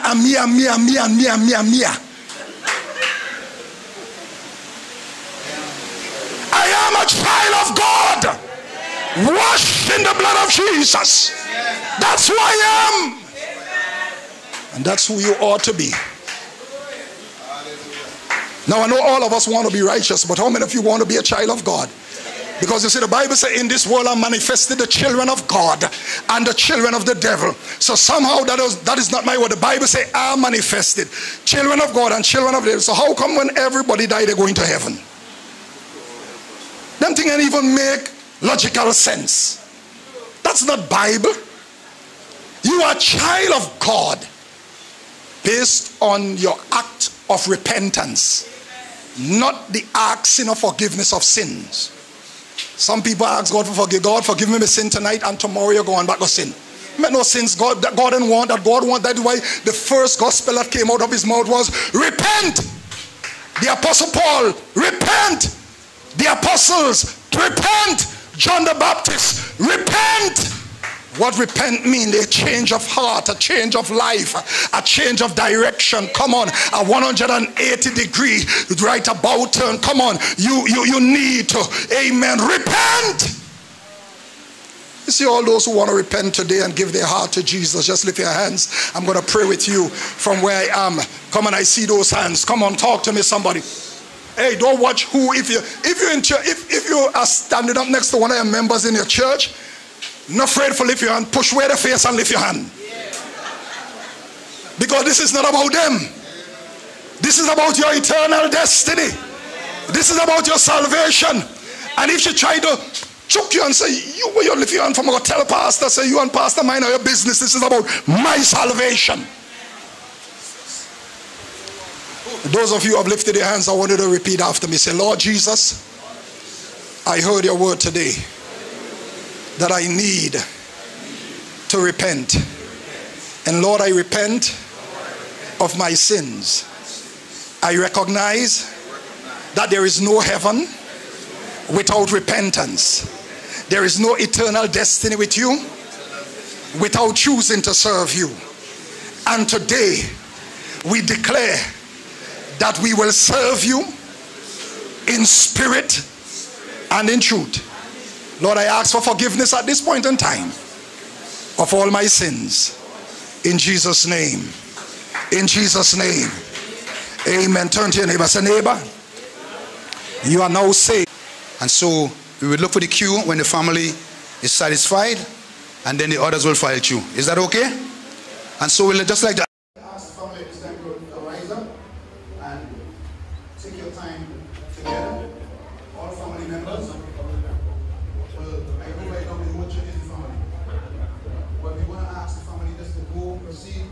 Time, embrace each other if you have to, support each other if you have to, let it out. Amen. All family members. And while we are doing that, we want to thank everybody for coming. We want to thank you for support, the level of support. We thank you very much. All right. That's what I'm saying. Give them the time. Give them that time. Give them a good 10 minutes. All right. So that they can embrace each other. All right? Hallelujah.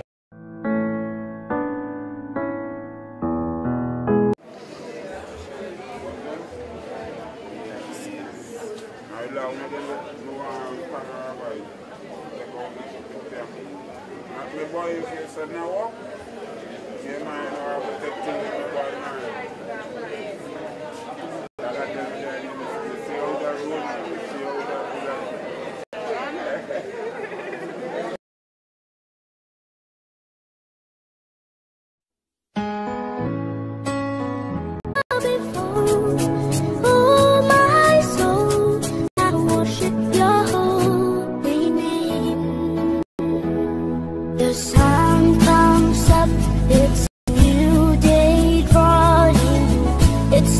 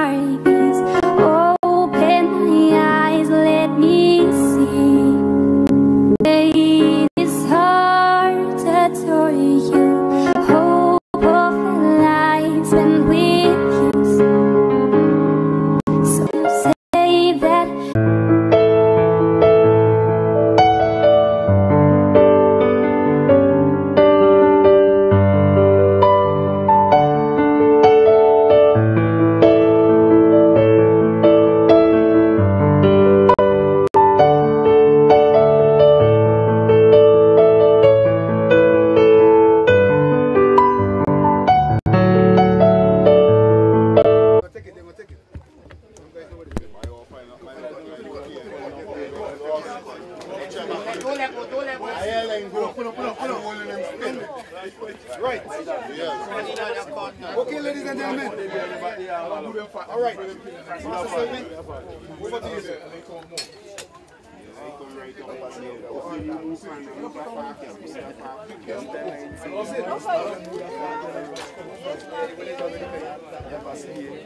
People in Tobago don't really die.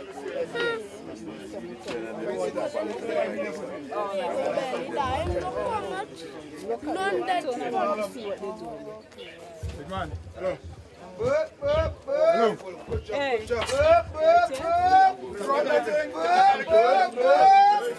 Brought nothing into this world. All right, let's listen up. We brought nothing into this world, and it is certain we can take nothing out. Amen. Behold, I'll show you a mystery. We shall not all sleep, but we shall all be changed in a moment, in the twinkling of an eye. At the last trump, for the trumpet of the Lord shall sound, and the dead shall rise incorruptible, and we shall be changed. For this corruptible must put on incorruption, and this mortal must put on immortality. So then when this corruptible shall have put on incorruption, and this mortal shall have put on immortality, then shall be brought to pass the saying that is written, Death is swallowed up in victory. O death, where is thy sting? O grave, where is thy victory? The sting of death is sin, and the strength of sin is the law. But thanks be to God, which giveth us the victory through our Lord Jesus Christ.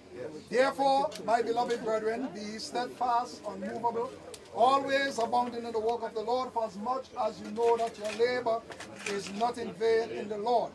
For as much as it has pleased our Heavenly Father, in his wise providence, to take unto himself our beloved Allan Moore, a.k.a. Charlie, we therefore commit his body to the ground, looking for that blessed hope and glorious appearing of the great God and our Savior Jesus Christ, who shall change the body of our humiliation and fashion it anew in the likeness of his own body of glory, according to the working of his mighty power, wherein he is able to subdue all things. You may now take some dirt into your hands if you so desire. We pay our last rites, the living to the dead, earth to earth, ashes to ashes, dust to dust. In committing this body to the grave, the dust returned to the earth as it was, the spirit gone to be with God who gave it. I heard a voice from heaven saying, Right, blessed are the dead which died in the Lord from henceforth, yea, said the Spirit of the Lord, that they may be rest from their labor, for their works do follow them. Amen. Big stone, wait, come back. Time, Lord, boys. Time,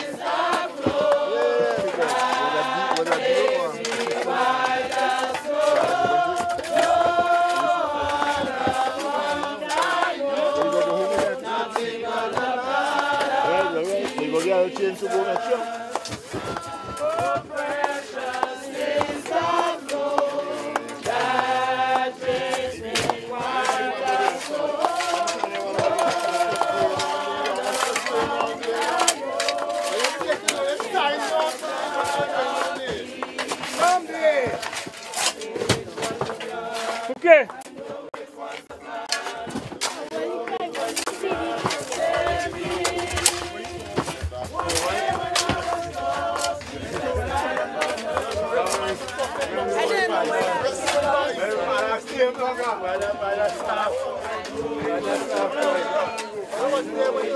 Redemption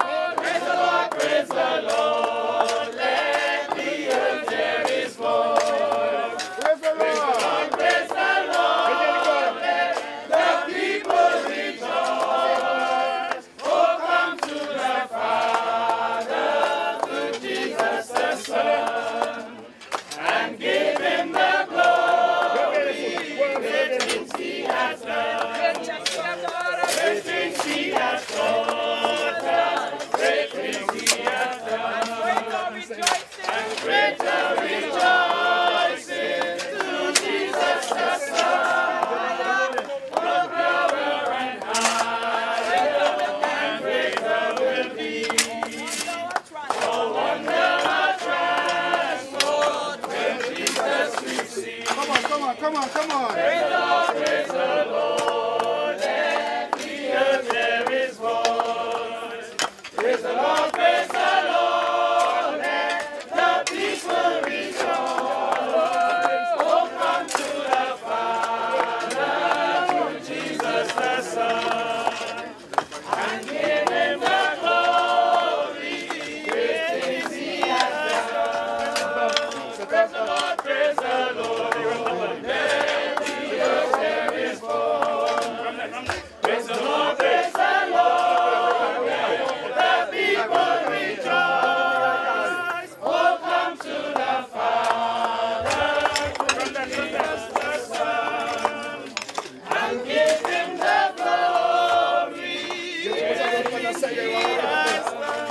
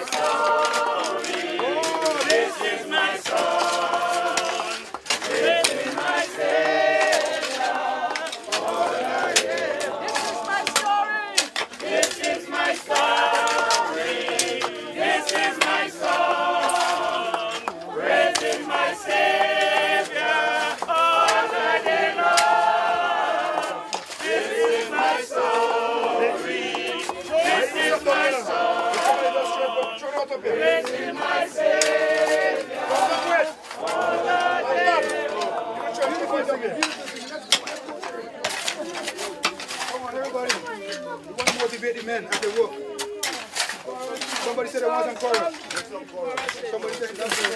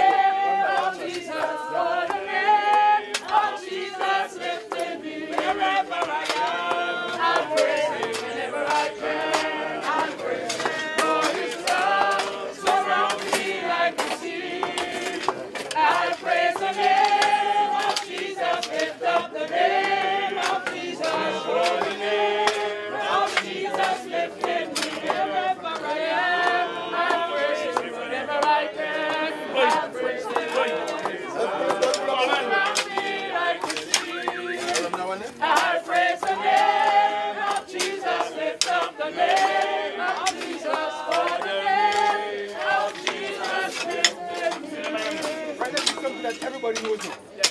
Those choruses that sing along everybody knows them. So that everybody can be a part of it. Would you like to raise a chorus away? Anybody? I'm not allowed to know. More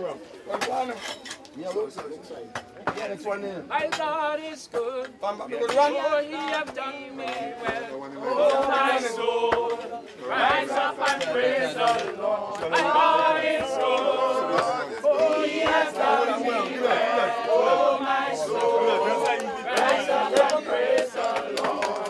And the walls will come tumbling down. And the walls, they will come tumbling down. And the walls will come tumbling down. When we begin to praise the Lord. My God is good. Oh, God is good. Oh, He has done me well. Oh, my soul, rise up and praise the Lord. God is good. Oh, He has done me well. Oh, my soul, rise up and praise the Lord. And the walls will come tumbling down. And the walls will come tumbling down. And the walls will come tumbling down. And we begin to praise the Lord.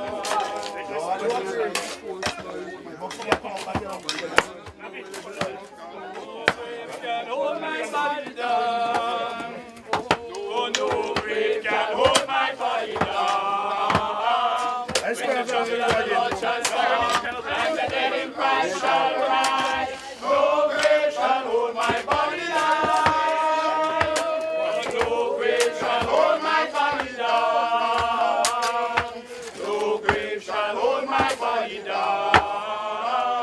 When the trumpet of the Lord shall sound, and the dead in Christ shall rise, no grave shall hold my body down. No grave shall hold my body down. No grave shall hold my body down. When the trumpet of the Lord shall sound, and the dead in Christ shall rise, no grave shall hold my body down. If I die, no grave shall hold my body down. No grave shall hold my body down. When the trumpet of the Lord shall sound, and the dead in Christ shall rise, no grave shall hold my body down. Oh, if I die, I live again. Oh, glory, hallelujah.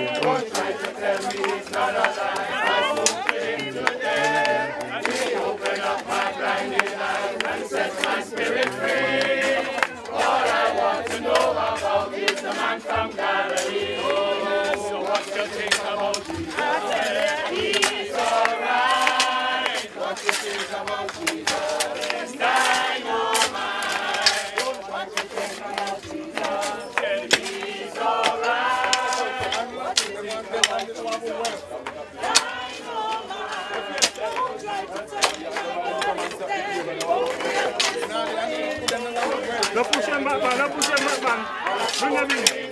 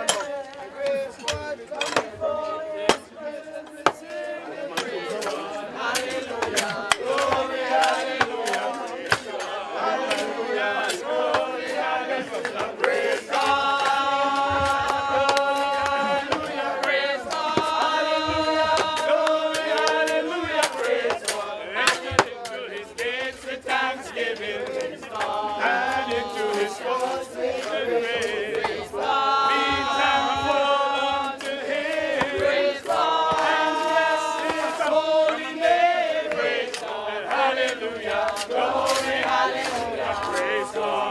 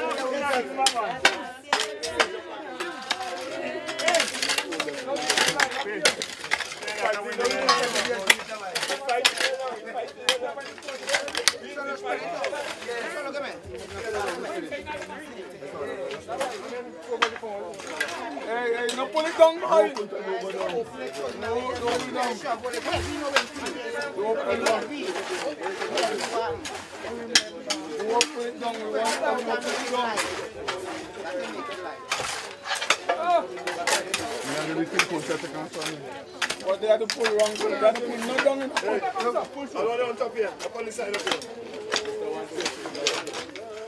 Pull on tip. It is the trouble.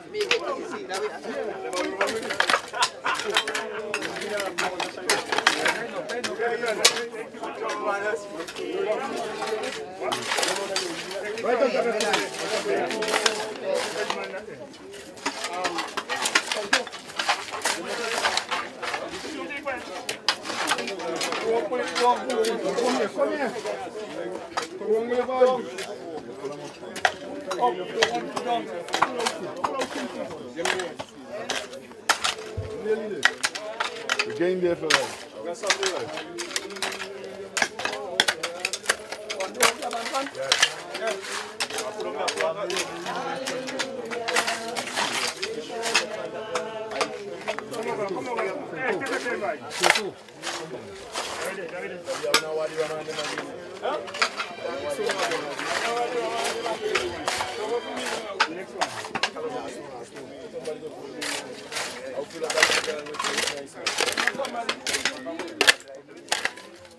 God make man.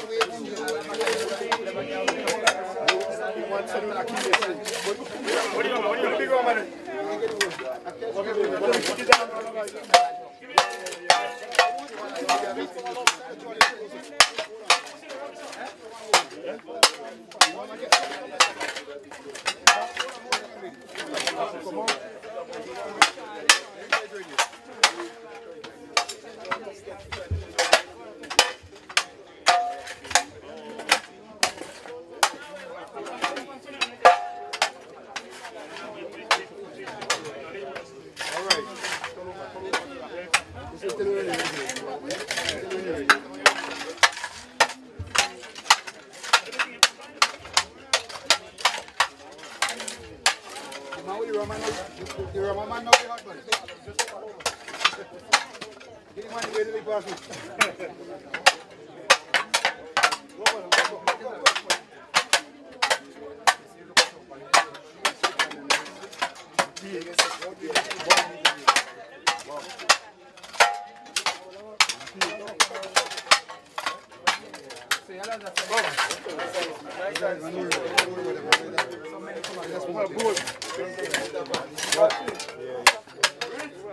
All right, Chris now. I want everybody to draw a little closer. Everybody come closer.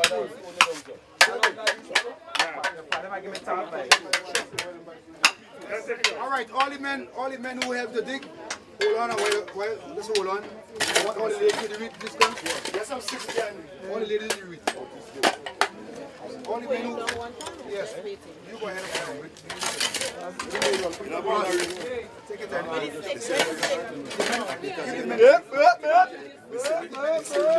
Give me African passport without one. All right. Everybody go in close. Get some manners. Especially the family. You don't come here for talk. Pass the limit. Come in. Normally when we finish, Charlottesville, pray for the men who always assist and are always willing to help out each other, build that is for them. We pray for the family, and then we just close out. All right? Pastor, where the men, let the men come, please. All the men who help. Hey, big man, where you going? Cut the camera. Right, come on. Right, ladies and gentlemen. I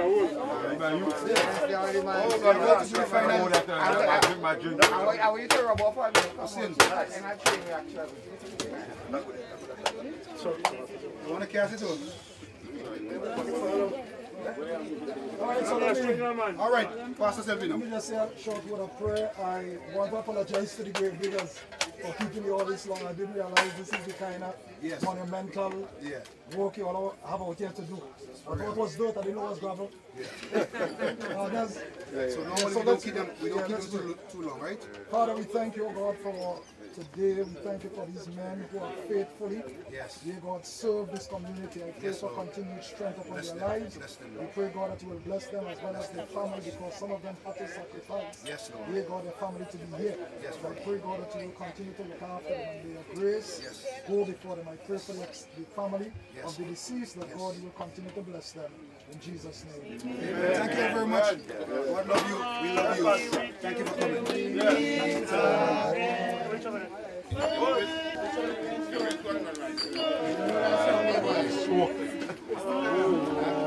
Who's our leader, right? All right. Thank you very much. Thank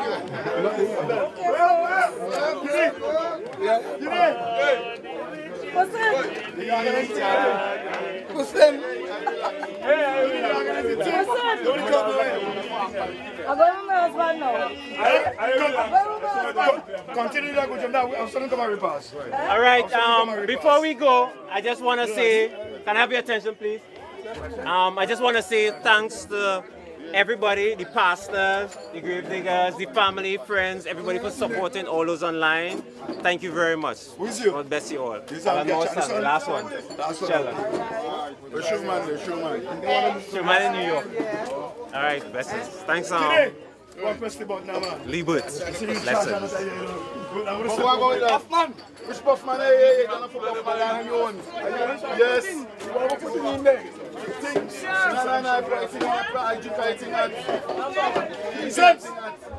drink.